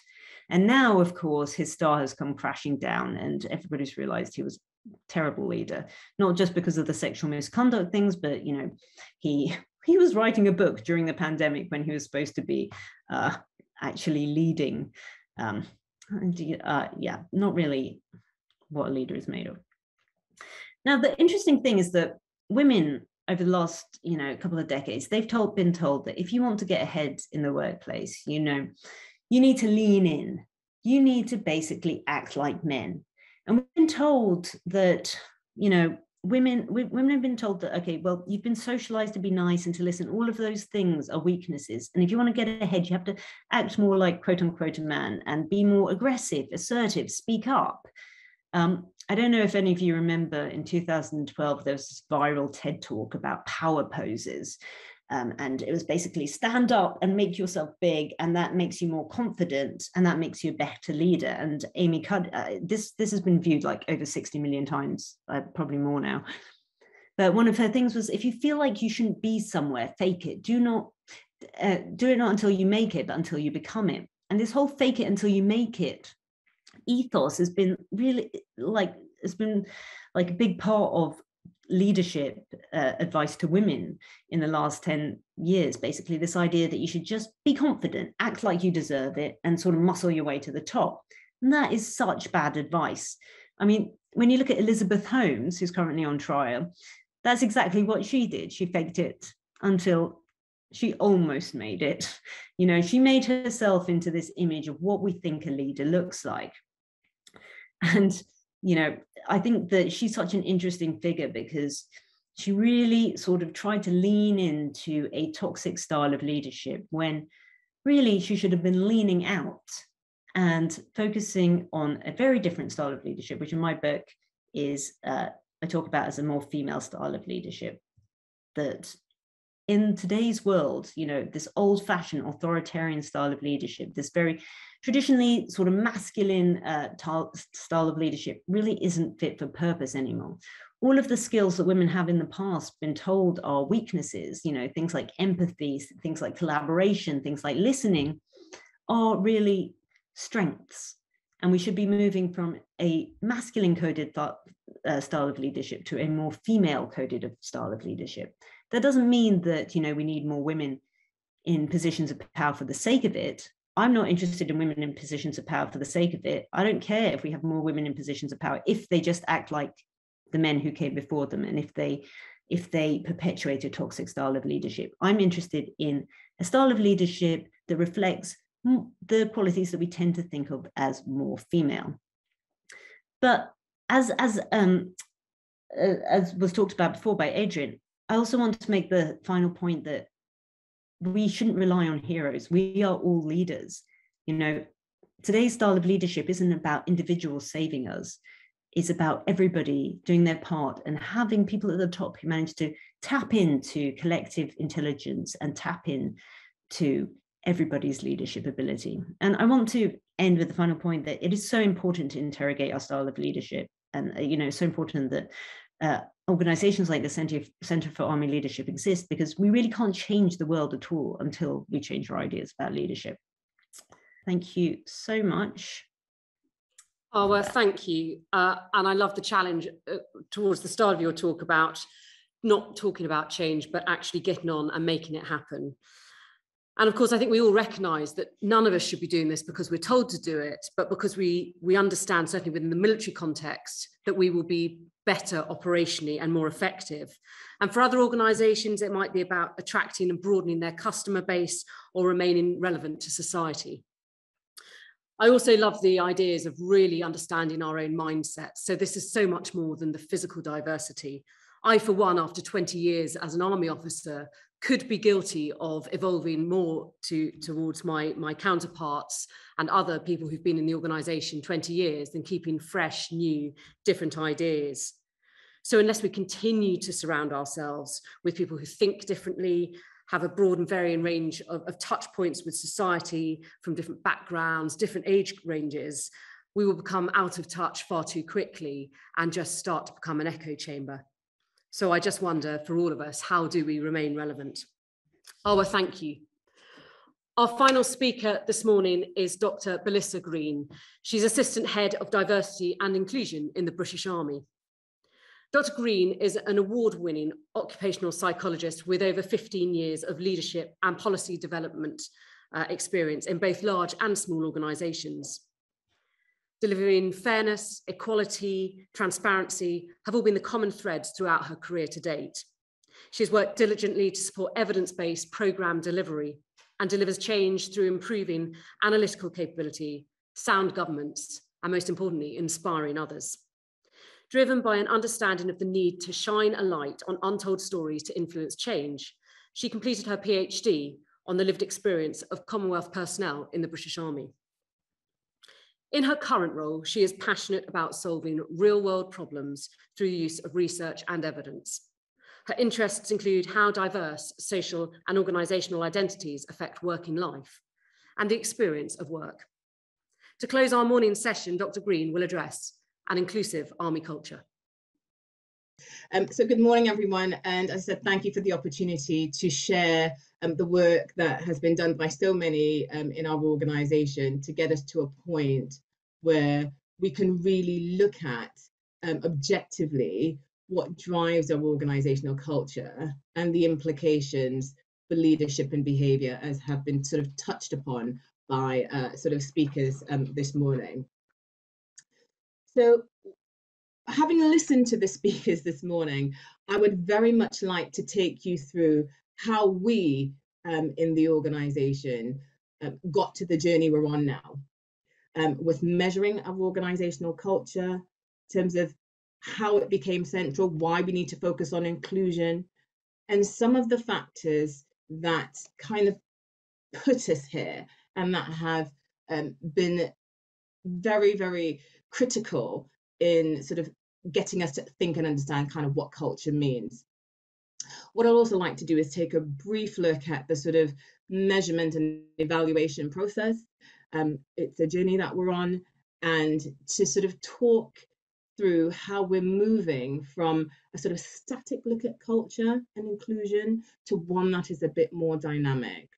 And then finally, the role that leadership needs to play, as Professor Furnham reminded us this morning, sort of, leaders create cultures, and look at how, the role of leadership sort of acts in sort of driving that inclusive culture forward.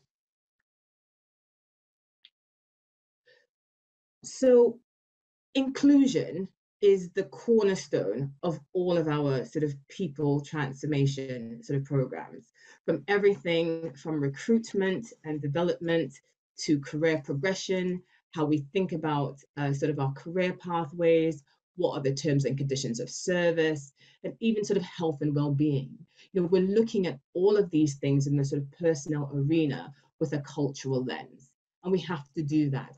What does it mean for us in this organization to talk about inclusion? We talk about us being one team, that we're all part of the same team. And so we really have to think about not only what does that mean, but also what is the outcome? And in terms of looking at the personnel world, ultimately we're trying to get to a place where the organization is competitive, adaptable, and it's inclusive. Okay, and we kind of need to do that in order to get to a place where we're delivering operational effectiveness. So where are we with inclusion? We talk about a lot of concepts in the Army which feel like inclusion. So the Army Sergeant Major this morning talked about loyalty as one of those. We talk about belonging, we talk about teamwork, we talk about cohesion. But what does inclusion really mean? And why is it important for our organization?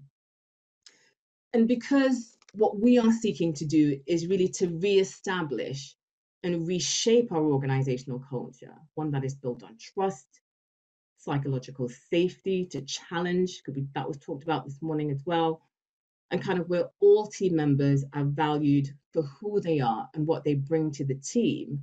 We need to think and understand kind of where are we with inclusion and what do we really mean by that?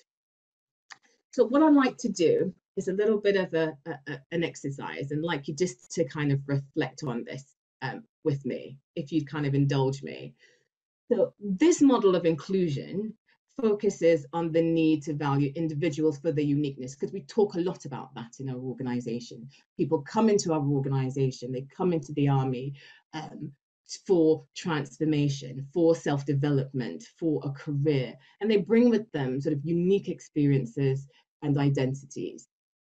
We also recruit internationally. We recruit from disparate parts of the country as well. So in terms of this model of inclusion, which is why I like so much, it looks at uniqueness. How do we value uniqueness? So is uniqueness highly valued, or is it not valued very much at all? And then belongingness, because we talk about belonging in our organization. Where do you belong in this organization if you are unique or if you are different? So before I go further, I would ask you to sort of, if you are in the Army, would you be able to pop into the chat where you think the Army is on this? So if you could so if there's a poll, would you be able to sort of pop your answers in?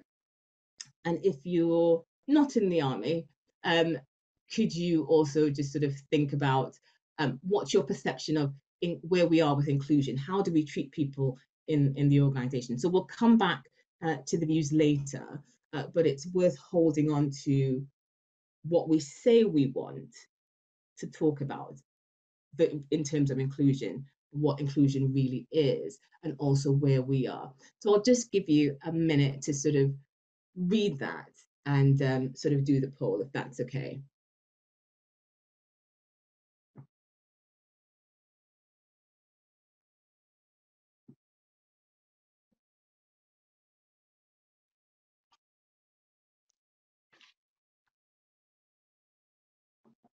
Okay, it'll be interesting to go back to those.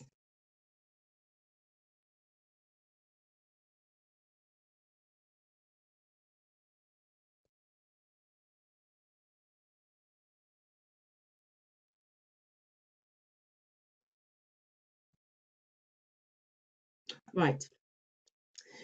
So how did we rather get to a position where we needed to reflect on the effectiveness of our culture? And over the last 3 years or so, the Army has been, I suppose, compelled to consider its organizational culture. The Wigston report into inappropriate behaviors, not just for the Army, but across defense, really put into sharp focus that there needs to be a look and evaluation at the culture of the organization. And it identified our culture as really the vehicle, I suppose, that drove unacceptable behaviors. And that led to isolation and a lack of team cohesion, with different members of our sort of wider Army team being treated differently.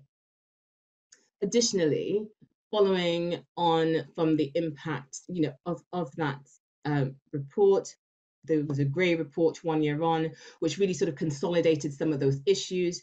And, you know, the kind of social movements of the summer of 2010, not least sort of the Black Lives Matter movement and Me Too, really got us as an organization reflecting on where are we in this conversation? Where are we with how our people are treated? Where are we with inclusion? And what does our sort of culture look like? So the Executive Committee of the Army Board, ECAB, made a commitment to ensure that the Army is an organization which is justifiably recognized as an employer of choice, where everyone can bring their whole selves to work and where we can ultimately challenge unacceptable behavior. So the focus on organizational culture to deliver that was critical. And also looking at sort of leadership, the implications of leadership on how that culture and how the behaviors in the organization are enacted was something that we were forced to do during this time. So what do we mean by culture?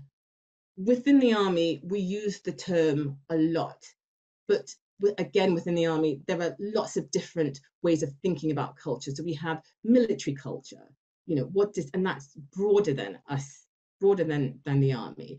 It's sort of across defense. But what does it mean to be in the military? What's that culture like? Then we have sort of unit culture at the sort of more team level and some more day-to-day level. You know, we do that and we measure that and we think about that. Then we have Army culture. What is it like to be in this organization in terms of the Army? We also talk about sort of head office culture, Army headquarters. If you work in a headquarters environment, there's a different kind of culture there. And then we look at individual behaviors, and sometimes we talk about culture when we're really talking about behaviors. And undoubtedly, a series of behaviors and a collection of behaviors really does sort of have implications for the culture that we have in the organization. So in order to sort of do that, in order to define really what culture meant for the organization, we decided to identify what good looks like. What does culture look like? So I'd just like to take a quick moment to talk you through this slide. It looks fairly busy, but I hope it's sort of straightforward.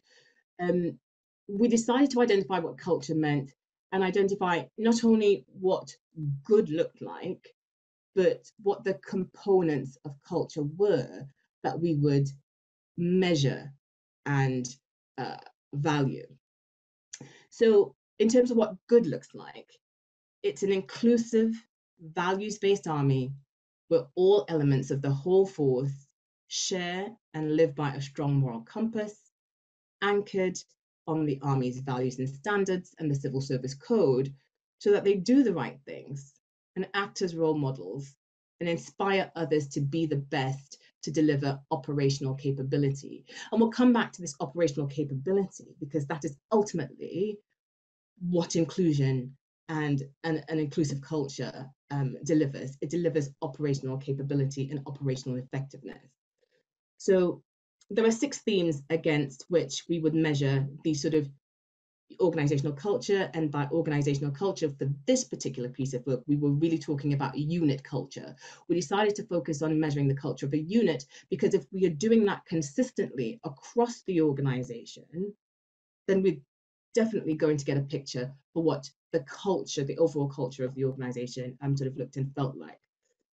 And I think we talked about this this was talking about earlier, sort of leadership drives performance, which ultimately sort of drives the culture. So that's why culture is sort of central to those themes. And we identify that it must be embedded, absolutely embedded in policy across the organization and adopted comprehensively. So looking at the values and standards, making sure that people not only understood them, but lived by them, ownership of those values and standards, a challenge culture where people are able to feel safe enough to call out unacceptable behaviors, inappropriate behaviors, challenge leaders. And as you know, was talked about this morning, there is a time and there's a place for challenge, but we are building that into how we work so that we are continually learning and getting to the right decisions. In terms of inclusiveness, you know, that drives all of the sort of factors that we sort of talked about. So this is the framework for organizational culture that is driving how we go about the practical delivery of getting organizational culture to change in our organization. So how did we do that? So time was taken. So this was done with a multidisciplinary team from the workforce policy area, our sort of research team, our occupational psychologists in the Army Personnel Research Centre, to really think about how would we develop a process where we could actually measure and develop organizational culture. So we had an existing climate assessment. So a climate assessment is where we sort of measure the climate of a unit, where we would go in and ensure that leadership and behaviors were where they needed to be. In the previous model of a sort of climate assessment, there was a focus on very specific leadership behaviors, particularly around bullying, harassment and discrimination, and sort of alcohol and drugs. But when we looked at that and we sort of developed the sort of framework that I sort of showed in the previous slide, there was an understanding that culture was broader than those things, absolutely broader than those things. And so we wanted to incorporate those things. So developing the climate assessment to include leadership, ownership, challenge, inclusiveness, continual learning across 3 domains of predominantly inappropriate behaviors, safety and security, we developed a maturity model. So this is going to tell us how do we not only measure organizational culture, but how do we mature culture through the unit? How do we get from point A to point B? And then there would be a workbook for the leaders to be able to move through. And the difference between this and this model and what we had done, or what we had previously, was there hadn't necessarily been a way to help leaders progress from where they were to where they needed to be. So this was all about maturing culture over time. This was not about a single snapshot. This was not about blame. This is not about sort of saying to individuals that, you know, this is the culture of your organization, it's been measured, you need to do better. Well, the question was how? How would we help and develop people to do better? Because if we were going to do that, if we were going to develop our leaders, if we're going to help them to move forward with changing the culture of their organization, we would have a better success rate. And that's what all the data showed. That's what all the literature showed, which is why there was a sort of a move to doing that. So we were kind of transitioning from a tool to measuring culture to a tool to improving and developing culture, moving from a sort of passive to a sort of active way of thinking about culture. So what does this look like? What does this sort of moving from a static view to a sort of progressive view look like? So across the dimensions, all the dimensions that we identified sort of encompassed broader organizational culture. We identified that there were levels. There were levels that you could that you could achieve, that you would be at, and not every unit and not every sort of leader was at the same level. And so we understood so level 1 was very much a sort of baseline level. This was where you kind of had the awareness level where you might not have necessarily modeled the right behaviors. That wasn't necessarily modeled in units, and where there might have been an awareness of kind of what to do, but not necessarily any ownership of that. And particularly around the challenge sort of function, but maybe people feeling uncomfortable challenging. And there was definitely some of that. And we wanted to be able to move people from level 1 to level 3, where this was a sort of living, breathing example of, you know, how organizational culture looks, what good looks like, and where people would be taking responsibility for their actions, and they were valuing diversity as an asset. So as I mentioned before, the original process was a sort of snapshot, and we move more towards a sort of roadmap sort of version of this, where we're sort of changing and progressing culture.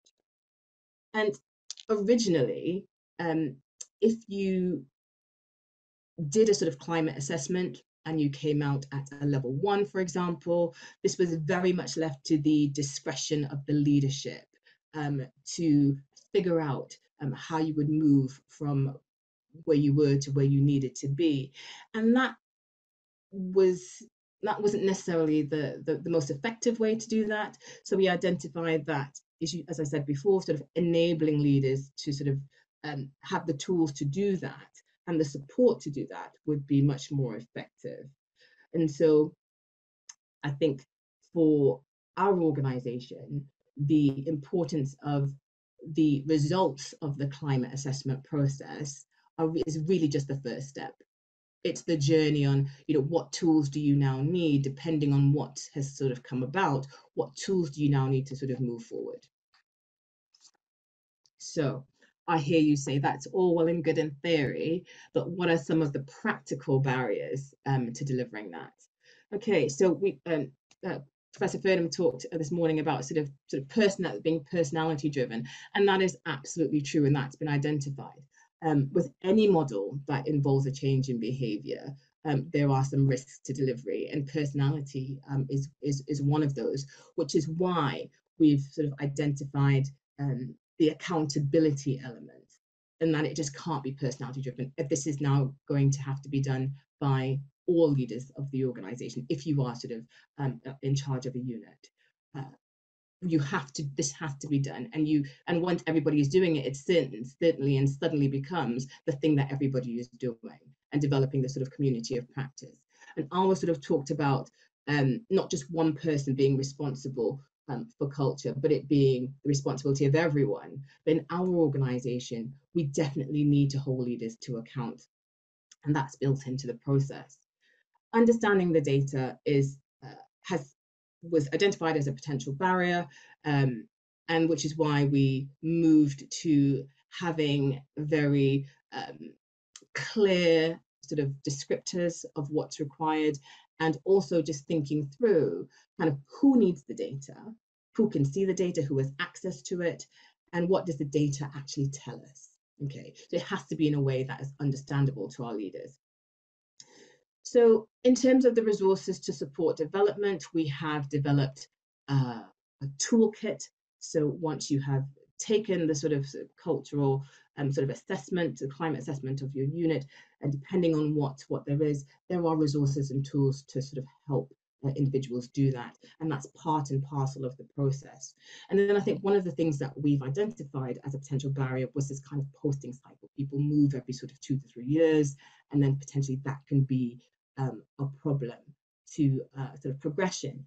But we've featured that in by giving timelines for developing models. So even if an individual themselves have sort of moved on, then there is a plan in place where that everybody can sort of have access to, that will tell us how we can move the sort of climate of the organisation. So definitely there were some potential barriers which we have sort of factored in. So Arwa mentioned as well in her sort of talk before mine, organisational learning, this bit about sort of being inclusive. How do we learn as an organisation? And thinking about what we do with the data was critical in developing a sort of inclusive sort of cultural assessment. We needed to not just ask people to do these assessments and then sort of here's a plan and off you go. We need, as the organisation, as the Army, to look at that data. And there are plans for us to collect that data, store it centrally, so that we are able to get snapshots of what are some of the key issues in the organisation, and then what were some of the things that we needed to do to be able to resolve those, certainly at a policy level. What were some of the things that were sort of not sort of necessarily going the way they needed to go. So there are annual reports. We need to think about who needed to use them, what they would look like, how they could be useful, and using in terms of that decision making, using that to refine not only the model but the strategy, the personal strategy. It's not just here's something, here's a report, isn't that great? And then this whole question of accountability really was one that came up. And we decided that, you know, we cannot have organizational learning if there is anonymity.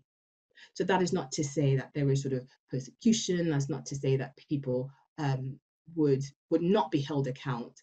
This is just saying we're moving away from being sort of completely anonymous to sort of a top level where certain data could be shared with people who are in your chain of command that would make us think through how we wanted to move forward.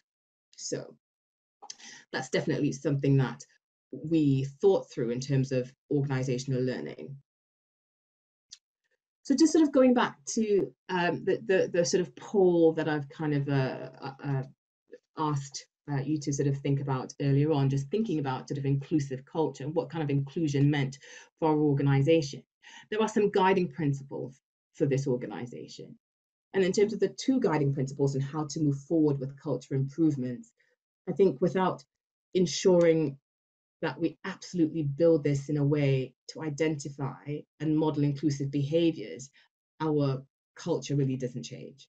It remains as it always has, and we perpetuate systems of inequality, which is why celebrating our diversity and embedding inclusive behavior into not only our culture, but everything that we do, make sure that there is an evolution and it becomes sort of future-proof. We talked about sort of a generational shift, people joining our organization.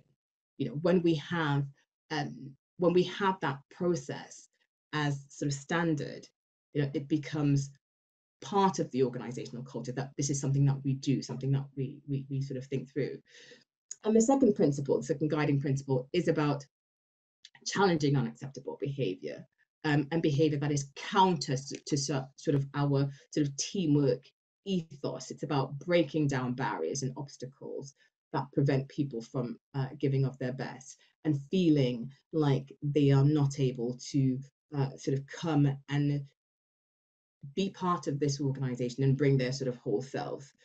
And so I think that's an important reflection on all of us when people don't feel included. I mean, they don't develop psychological safety, as I talked about before, and they don't feel able to sort of challenge and contribute to a positive working environment that delivers organizational effectiveness. And that is really where we need to be with thinking through organizational culture and inclusion. It is about, for us, organizational effectiveness. So in summary, this is a journey. It's a journey, and we need to think through how we sort of progress with that, and we're on the foothills of that journey.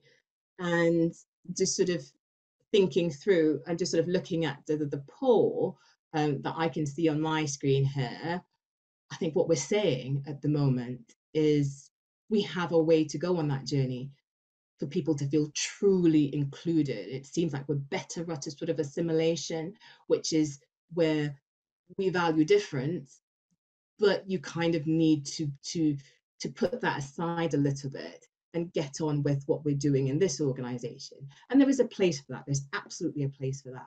When we're talking about making sure that people really feel that they are a part of this organization for what they bring, we definitely have some way to sort of go on that. And inclusion for us is about psychological safety and operational effectiveness, as I've said before. And I'd just like to say, in order for us to sort of develop that culture, we have to take an evidence-based approach and not sort of latch on to the next sort of good ideas. I mean, if good ideas are bound in sort of evidence that support and develop where we're trying to go, then that is absolutely where we need to be. So thank you very much for having me. I think I've just run over slightly, but I'm more than happy to take questions at the appropriate time. Thank you. Dr. Balissa, thank you so much. And I think, you know, that point at the end there about the journey that we're on, and we're in the foothills. But I think the good news is that we as an organisation are having that conversation in the first instance, and doing so in a very open and transparent way. And I would love to encourage any of you who are not from within the military organisation to tell us where you're seeing success in your own organisations in some of these areas, and do share that in some of the chat if you've got particular examples that are worthy of sort of joining to the conversation. We're now going to take a break in order for those of you who've been with us all morning, just to have a leg stretch and a comfort break. And then we're going to come back for some questions. And a team have been looking at all the questions, filtering them and everything. And then we're going to go after probably about 5 or 6, depending on time availability. So can I encourage you to take a few minutes to go and have that leg stretch? If we come back in about 5 minutes, and then we will be set up ready for the questions and answers. Thank you. Well, welcome back. We're now going to have a question and answer session, which has been taken predominantly from the Slido questions and a little bit from some of the chat as well that you've been contributing to throughout this morning's sessions. And thank you for being so active and engaged in it. So the first question, which I'm going to pose to Professor Adrian in the first instance for really the sort of academic view, Dr. Balissa for the sort of policy view from an organisational perspective, and then to the Army Sergeant Major, is to do with challenging culture. And I think particularly in an organisation where we are so clearly hierarchical and bottom fed, one of the questions is linked to providing a culture where it is safe to speak out without fear of reprisal. But if I extend that further, that if we are to be a growing and learning organisation, it needs to be one where those who may get it wrong have an opportunity to learn from those mistakes as well. And really linking into any training requirement and the realities of the different methods that may be available and seen to be best practice. So Professor Adrian, if I can go to you first, please, for a view. Oh, to answer those questions, gosh, that's a big question. I don't know where to begin. Let me say, I think a few things about culture. The first is, I think insiders have no idea about the culture. The longer you've been in the military, the less you know about your culture. It's true of all organizations.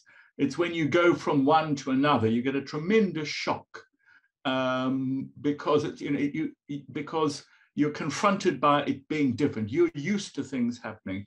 My experience of going to the military as an outsider, remember, and as an academic, the things that strike me immediately are people are extremely polite and respectful. I've noticed that.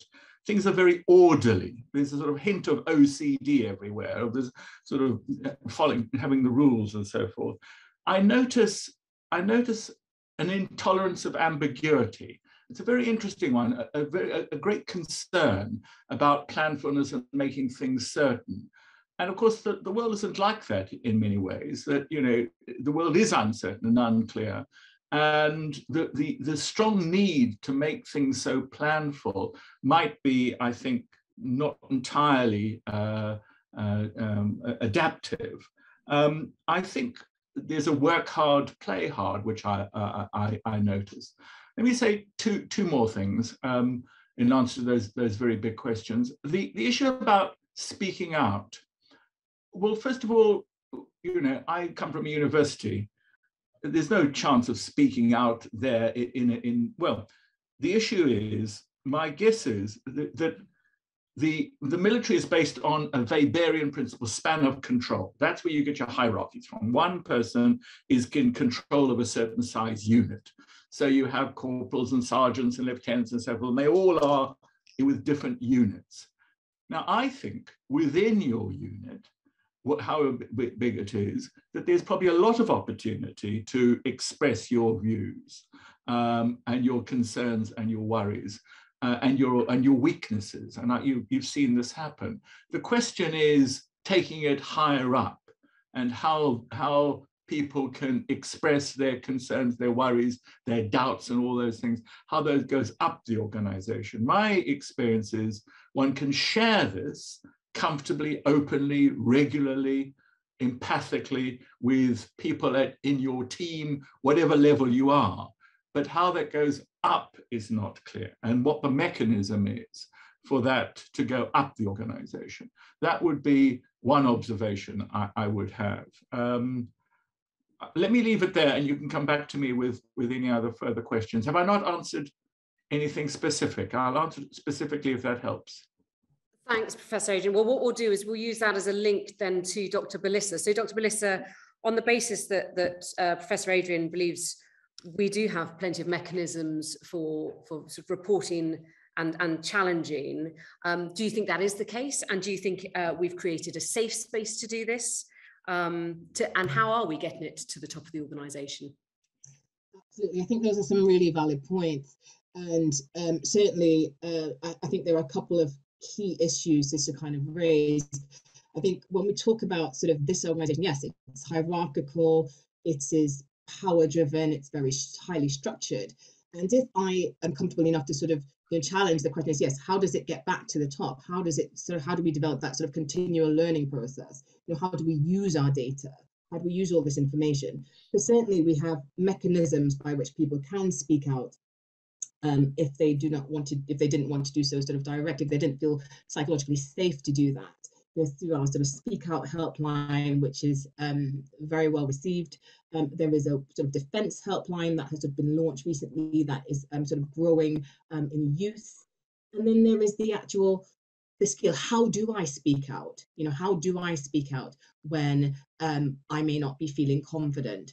So in terms of as organisationally, we have produced some training around how to do that. It's called active bystander training, because you may not want to sort of tackle things on directly, because for that very same reason, that sort of fear of reprisal. But how do you distract someone? How do you sort of stand up for someone without necessarily putting yourself in that position? To sort of have reprisals, how do you sort of maybe delay it, sort of come back and deal with it later? For people who are more confident to do it directly, how do you do this directly so that everybody knows where you stand? I think one of the observations and the trends that we're seeing across our sort of surveys, our sort of attitude surveys and things like that, is that there is a growing feeling amongst respondents that the organisation, that people feel more so that leaders are taking complaints seriously. So that's an improving trend that we're seeing, and sort of really speaks to this journey that we're on, because certainly I think we have a way to go. But I think if people are feeding that back, then I think that's we're kind of onto a better, we're kind of moving in a sort of better place. So I would sort of say, specifically in response to that, it's all of our responsibility to create psychological safety for good. It's really, how safe do you feel as a leader? If you are a leader, how safe do you feel challenging unacceptable behaviors? So if you are a 1-star, think of your 2-star, your 3-star, your 4-star. How safe do you feel to raise those things? So, how do people who you are leading feel to challenge things? So it's down to all of us, especially those in leadership positions, to create the environment and the culture within which people feel safe enough to speak up and speak out. Dr. Balissa, thank you. I'm going to turn now to the Army Sergeant Major. So linking all of that together, do you think in reality, if you are a junior member of our organisation currently, that they recognise those points and think that we are changing and creating those opportunities and spaces to challenge some of this poor culture? So I think taking off of from Dr. Balissa, it's that sense of being able to build confidence in people seeing what results from when they do challenge. And we still have this perception that when we do, something bad's going to come from that challenge as opposed to some good from it. So I think there's an element of our commanders, firstly, if they want to establish the ability for people to challenge, is to demonstrate their own times when they've been challenged. Certainly myself in previous roles, I've made it very clear when people of all ranks have come to me with challenge, either on my personal character or in the unit that I work in, and talk them through what I went through and the stories I went through. We do work in multiple groups, as Adrian spoke about beforehand, and we should take advantage of those groups. If a young soldier talks to their lance corporal, that creates and then embeds something that the lance corporal feels he can talk to the corporal and sew up on that chain of command. So I think we need to build confidence in our teams. We expect to do it on operations. If they're on operations, they see something that may be a risk, we encourage our soldiers to call it out. So in the same sense, we turn that round to how we live our day-to-day lives. And we ask those soldiers and our people, when they see something wrong, that they call it out. And we reward that. I think it's important that we reward it and acknowledge it. And it's only when people start to see those actions being rewarded that we will see more and more people come forward and feel confident to do so. Brilliant. Thank you very much. We're going to move on now to a question which I will pose to Arwa and Colonel Rob, which is about changing culture. And there are a few questions that have been given to us, which are really about how we change an organisation that's already institutionalised. Are we lurching too far in a direction of being woke, which is one of the sort of trend words clearly, or is there such thing as going too far? Should we be pushing to the point of discomfort and beyond? And is this just about leadership, or is there something more that we may be missing? So Arwa, could I come to you first, really about, you know, changing culture and you know, can we do it as an institutionalized, as an institution such as ourselves? Mm-hmm. Well, that kind of goes to the previous question, is about people feeling safe about speaking up, and more importantly, people feeling like they're being listened to. I'll just give you an example from, I started my career in a corporate law firm. I was a trainee solicitor. It was a very hierarchical organization where, you know, as a trainee, you did not feel like you could speak up about the partners. And I heard through the grapevine a partner making homophobic remarks about me. And just because I knew I was going to leave anyway and I had nothing to lose, I went to HR and complained about it. And they were like, oh yeah, well, you know, we know that about this guy. He's kind of a dinosaur.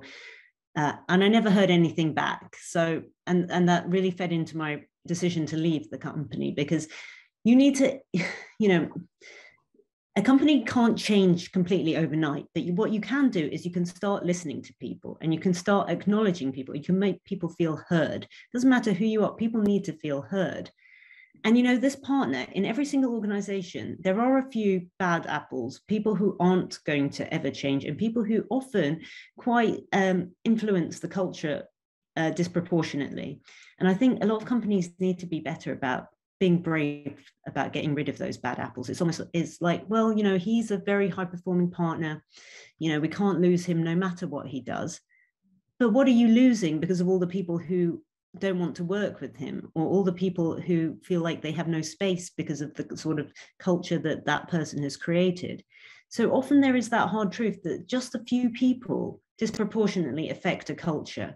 And if you're keeping them on, you're saying that they're more valuable than the people that they're making, you know, feel excluded. So, and again, it goes back to my presentation that nothing can change overnight, but you need the will to change, and things change through very small actions. And it all starts by having these feedback loops and making people feel heard. There's nothing woke about that. That's just general politeness. That's just general kindness, civility. Nothing woke about listening to people. So yeah, that's my well, thank you. And so if we take that, Rob, to you, and, you know, particularly where you're doing some of the grassroots training here at the Royal Military Academy Sandhurst, a view from you, please. Sure. So I think my view would be, particularly informed from my time in the Field Army in leadership positions, is that the leader can make a real profound difference here. And, you know, I agree that you can't change organisations overnight, and certainly not on an enduring basis. But I think particularly my observation of military teams is that they can change quite quickly in response to a real clear steer from the leader in terms of what the leader prioritizes, how they act, how they behave, and that can permeate across a military organization quite quickly. I think we have quite a desire to conform, in a sense, to conform with the behaviors being displayed by the leadership. So I think that's a positive, and it's certainly one which I would want to kind of instill in our leaders as we train them here, is that their role in their future, the culture of their organizations is really personal and it's really profound.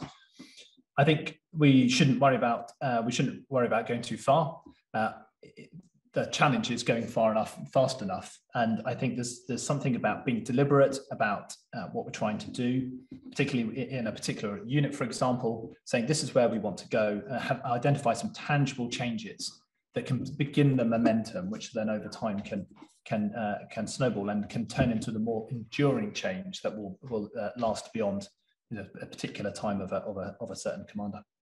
Brilliant, thank you. For those of you who don't know much about our organisation, we have some mandated objectives that appear on both soldiers and officers' reports, and one of those is a diversity objective. The question that's been posed is actually, do we actually fulfil it and target against it, or is it just really for show? And how do we measure it? So Army Sergeant Major, I'd like to come to you first, and then Dr. Balissa, I'd be interested for a sort of organisational view from your perspective, and then Arwa, just any experience you've had across different organisations of where people are trying to enforce some of this for the right reasons, but might not necessarily have recognised or identified the right mechanism to do so. Sergeant Major first. So I think the objective was a good idea, but was poorly executed. We knew we needed to do something about it, and by creating a push to have a mandated objective was a way of putting that on personnel as a responsibility. Where we failed in the execution was we turned it into a cut and paste objective, which actually isn't part of the policy. You can agree as before. And so rather than put a cut and paste statement into someone's objective and hope that they meet it, we go back to how we do our reports properly. We set an objective that is timely and specific to us. So for a young soldier, that may be attending some D&I training within the year. But for someone a bit more senior, that may be developing that training, that may be creating an awareness day, that might be implementing a mentoring program with other members of minority groups. So I think it was the execution that was the issue. I think the objective, like all our other objectives, should have been made measurable and should have been made personal to the person doing it. I would love to get to the point where we don't need it to be mandated, and it's just a way of life that we get on and deliver and understand D&I within our units. And I think, just tying into the first point and question that we addressed about challenging culture, it's about, as individuals, understanding what mechanisms we've put in place individually to make sure we can actually meet those challenges. I mean, I look back on some of the earlier parts of my career, and I'm mortified looking back at some of the decisions I made and that nobody called me out on them. And because my own personal circumstances have changed throughout my career, I now see that they were probably ill-informed decisions. But I was more bothered about looking back that no one had either felt they could or would come forward and challenge. So it is about setting those conditions in the first place. Dr. Balissa, what about from your organisational view, from sort of the Army headquarters? So I think, as part of, I would say, sort of just as looking, sort of the comments sort of popping up as well, just thinking through that delivery piece of those objectives. So I would agree that sort of having a mandated objective doesn't intuitively feel like the sort of right thing to do. But I think we have to be mindful of where we are in this journey and where we've come from and why we had to mandate objectives in the first place. But I think that's step one. We've got the objectives mandated, but it is up to those leaders looking at those reports to ensure that those objectives are realistic, that they are deliverable. And that sort of speaks to the cultural sort of component that I was talking about earlier, and the shift in the organisation to really double down on ensuring that we are developing an inclusive culture. And diversity and inclusion is part of the culture of the organisation. It's not a sort of subset or sort of standalone thing. So we don't look sort of culture over here and diversity and inclusion over there. But thinking about the objectives, I will say that there is a personal commitment by our sort of ECAB members to have objectives that are deliverable. Our senior leadership is meeting next week. Objectives will be part of that, and they will be held accountable for those objectives, because I think there is an understanding of kind of where we are at the moment, that we kind of have this kind of objective, and it's just a bit of well, we do it every year, we can copy and paste it. but nobody, it's that accountability. And that's part of our cultural model. Who is accountable and who holds people accountable? And, you know, it's sort of refreshing to see that I think at the top of the organization, not only is this being done, I think, but the resources are being implemented, the resources are being put forward to make sure that this happens, because we can't do any of this without resourcing and giving people the time and the space and the tools to do it. So I think there's definitely a shift away from this being a sort of regular, dare I say, sort of tick box sort of exercise to one in which people will be held accountable for what they have identified that needs to be done. Brilliant, Dr. Balissa, thank you. Arwa, what about an external sort of organisational view where you've seen good practice elsewhere, or is this a common challenge and problem? I think it definitely is a common problem, and I think the issue, as you say, is sort of this cut and paste objectives rather than really tailoring it to the organisation. And I think what really works is, you know, there's so many people in every organisation with so many great ideas about how to change things, and often those ideas aren't listened to. So again, it is about not having some, you know, cut and paste objective. But I mean, objectives are very important. You definitely need to have something, even if it turns out to be wrong and you iterate. But again, tailoring it for your organisation and listening to people about what that objective should be, finding ways to surface those ideas from within your organisation. Sounds simple, can be some of the hard, like, is actually very hard to operationalise.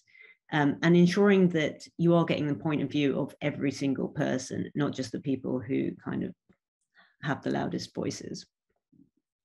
But again, I think it's recognizing that there is no silver bullet, like you can't change things overnight, is that being able, nobody expects you to get everything right immediately, but people do expect that accountability and they expect transparency.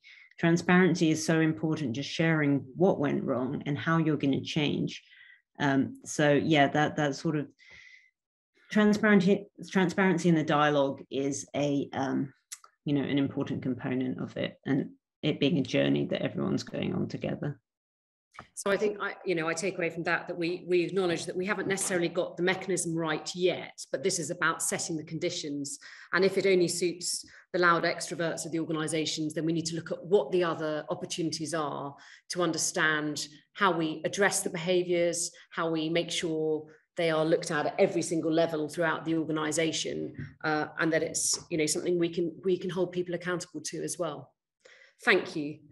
The next question we're going to look at is about personality and how we alter this mindset of potentially selecting in one's own image and reinforcing, therefore, specific stereotypes, and how this affects genuine diversity.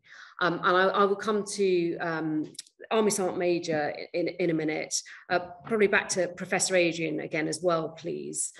Just to talk about as well, not just that, but then when we look at our regimental system and the future soldier and everything that's just come out in the recent announcements, are we just reinventing the same challenge, or actually do we think the future is something that we've addressed this in, and we're making sure that these are opportunities for all and we're not going to fall back into the same challenges? So the question really is about making sure we don't select in our own image, and then how we make sure we don't fall into those stereotypes and things. Want me to go? Yeah, if that's all right. I don't think that happens very often. I mean, I think the issue is people are in selection, people are usually working to a framework, a competency framework or some sort of framework. They're looking for a characteristic. Presumably, you've shown that that characteristic is predictive of successful behavior. So let's take an example. Let's take introversion, extroversion, which doesn't predict very well, I might add. But let's assume there's plenty of evidence that extroverts make better leaders than introverts. As I say, that's not true, but let's assume that is true. There's evidence for this. And the organization, therefore, has told selectors to look for extroverts. I don't see anything wrong with that at all if the people who have been selected are themselves extrovert. That's selecting in one's image based on criteria we know are predictively successful. I don't think, when people sit around on a selection committee, they're not just, well, I don't think they are. They've got very clear criterion of what they're looking for. And somebody's set those criteria, those personality and other variables, because they're known to be predictive. We know that certain characteristics make for better performance in some areas. Amen. That's very clear. So we look for those characteristics. So I don't think in the military or in many other organizations that you have this select in your own image. It might look like it if indeed people have been selected for a characteristic that is predictive of success. So if I, as a leader, have been chosen by some characteristic which is known to be successful, and I seem to therefore choose other people like me, that's not in my own image. It's selecting a variable which is known to relate to success. So I don't think that occurs. It doesn't occur in many organizations. I mean, yes, you will sit in a room and you will have, we know how unreliable selection interviews are and the extent to which we pick up small variables. I think that's true. We have ways of dealing with that. But the idea of, making a judgment on whether Mrs. Thatcher didn't like men with beards and that sort of thing, I don't think that occurs much anymore, but I stand to be corrected from your experience. Professor Adrian, thank you. So if we take that and then look at it through the viewpoint, not just of all our soldiers, but also the regimental system and structures, cap badges and the like. Sergeant Major, what's your view?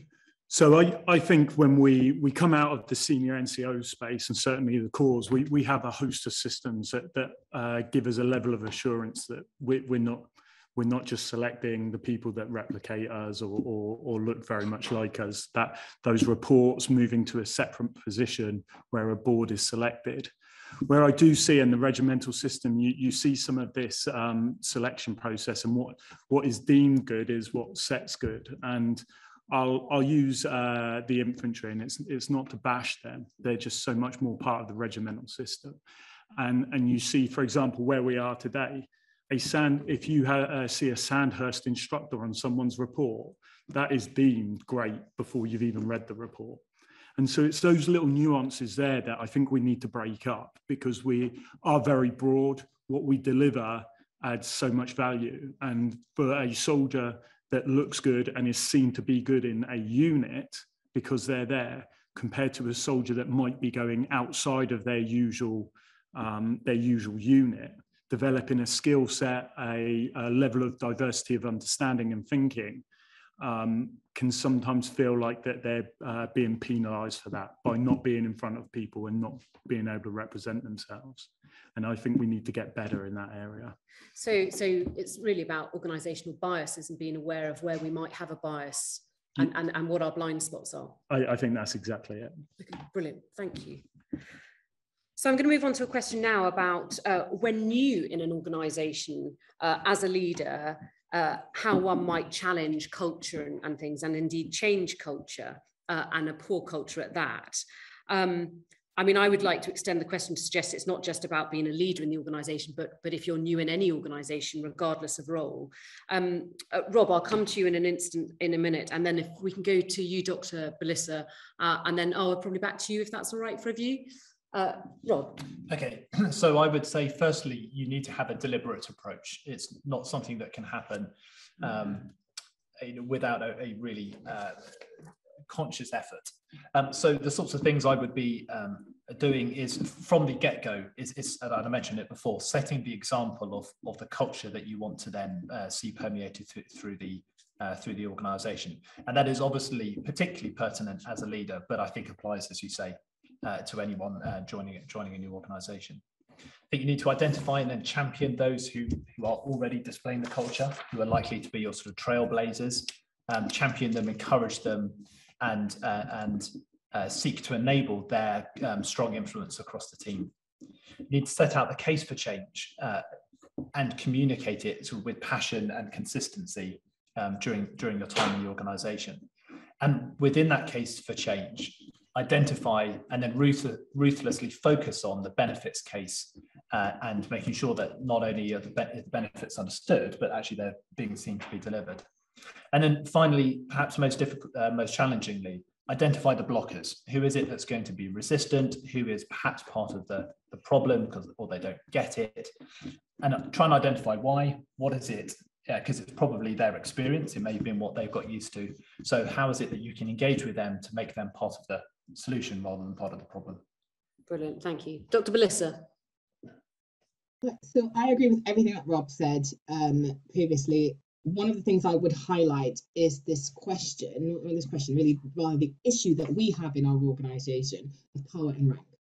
Okay, so I think challenging in our organisation, particularly if you are new, is, I think from my observations, very context dependent on where you are in the organisation and how that will be received. So notwithstanding the points that Rob made, I think the issue is around, what are you challenging and what do you want to see? What is the case for change? And what are you, if you're new in the organisation, how do you come in and sort of support a conversation really around, what your experience may have been elsewhere and what your experience is in this organisation. And as I kind of mentioned before, just thinking through that element of power, that element of hierarchy, if the culture where you are is not one where people are receptive to sort of challenge and new ideas, then there are other opportunities and mechanisms for you to raise those concerns through, as I talked about, kind of the Speak Out helpline, the wider defence helpline, the sort of looking at finding sort of allies elsewhere in the organisation, and particularly mentors, and sort of just reading the sort of the kind of culture where you are. I think for more senior individuals coming into the organisation, there is an expectation, absolutely, that they will challenge what they are currently seeing and really making that case for change in terms of what different alternatives may be and what good looks like. And I think there are quite a few ways for us to do that, looking at the sort of the model of culture we have, this unit climate assessment, being able to sort of report things in that way. So it might not be that someone's saying, actually, I'm going to sort of talk directly to someone. There may be opportunities sort of to provide that feedback and sort of for that to reach up to the more senior levels of the organisation. Brilliant, Dr. Balissa, thank you. Arwa. Yeah, I think that all those were brilliant points that sort of kind of summed up everything I was going to say. I think the benefit, like making the case that change will be beneficial and that it's not just change for the sake of it, is so important, because I think that is often the big hurdle of people not understanding why they need to change. People thinking, oh, everything is great as it is, because for them it is great as it is, perhaps. So really kind of getting people to understand, the need to change and why, showing that it's not just for the sake of it. And I think, when people work in different teams with different sorts of people, like that's one of the most effective things, when they found that if people are working, say, on a volunteering project and senior people are working with less senior people, and that you're working in a mixed group that's not on your that's not in your usual work capacity, then you learn from each other in different ways, and you sort of you understand each other on a more human level. The more the more different people you interact with and you talk to, then you stop seeing changes like, oh, this is all wokeness. You start to realize, like, oh no, I need to, like, this is, I understood this person's experience. I understood this person's experience. Like, you start to realize this isn't like some sort of woke conspiracy. These are human beings, and all we're trying to do is just make everybody feel included so that we can all work to our best potential as a team. And you can't do that when you're divided. So, yeah. Oh, well, thank you. We're going to have one last question, and I do appreciate we won't have covered off all the points today that people put forward, but we're going to end on this one, which was addressing a point that Professor Adrian mentioned, which was about the fact that change becomes more difficult as you get older. So we will come to Dr. Adrian in a minute first on this. And then maybe Dr. Balissa, again, if you could talk about the organisational view, and then Army Sergeant Major, if you feel prepared to finish. So what I would propose is this, is that, you know, we absolutely recognise that we are currently a bottom-fed organisation and a hierarchical structure, and all sorts of work is being conducted at the moment to look at different ways we could evolve as an organisation. So if it is the case that we are more difficult to change as we get older, how do we ensure that we continue to evolve at every level? So Dr. Adrian, Professor Adrian, if we could come to you first, please. I think it's definitely the case. As one gets older, one slows. The problem often is that as you get older, you get more senior. And as you get more senior, you have a vested interest in keeping things as they are. So there's an ability to change and a willingness to change. I think, you know, the data suggests as we get older, we get slower, intellectually less agile. That's the word. Agile is very popular in organizational sectors because agility is thought of as a very desirable characteristic. I mean, one thing I think point was made earlier is when you have very senior teams, it's a very good idea to have a much younger person on the team with their particular perspective on the organization. But the two things go together, that as you get older, you become less flexible, and as you get older, you get a bit more powerful, and power usually means retaining things as they are. So trying to bring somebody on board in the decision-making at a higher level with, you know, a younger perspective, probably a younger person, I think at least helps the process. It was Kennedy, you know, the Bay of Pigs. What you have is you have a devil's advocate. And I would, you know, have a young person's devil's advocate to put a case each time for another perspective, possibly from a younger perspective, something like that. Thank you. Dr. Balissa. So I absolutely agree with what Professor Furnham has said there.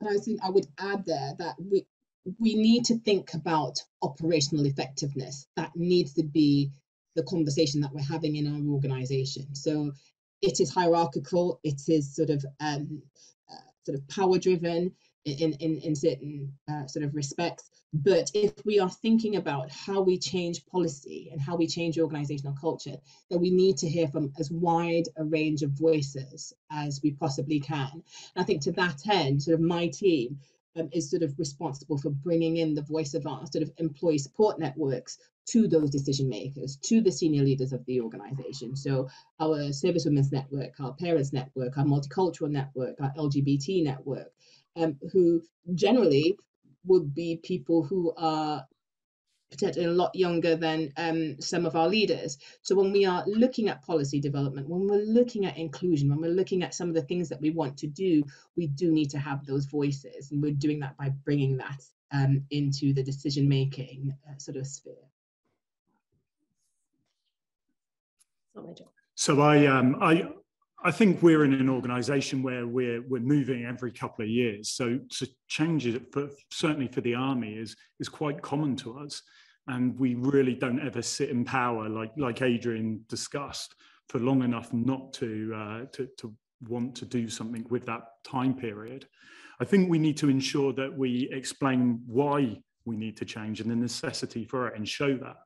I'm a great example. In the Royal Engineers, which doesn't have many females in it, and it wasn't until I met my wife in my mid-30s that I really learnt the importance of the value that her cap badge in the AGC added to us as a work. They felt like they were just a group that delivered work for us and supported us. Well, actually, when you break down and then suddenly start to get to know people, what they deliver to us, we're a small team now compared to the Army of years before. There's no space for no one in this team.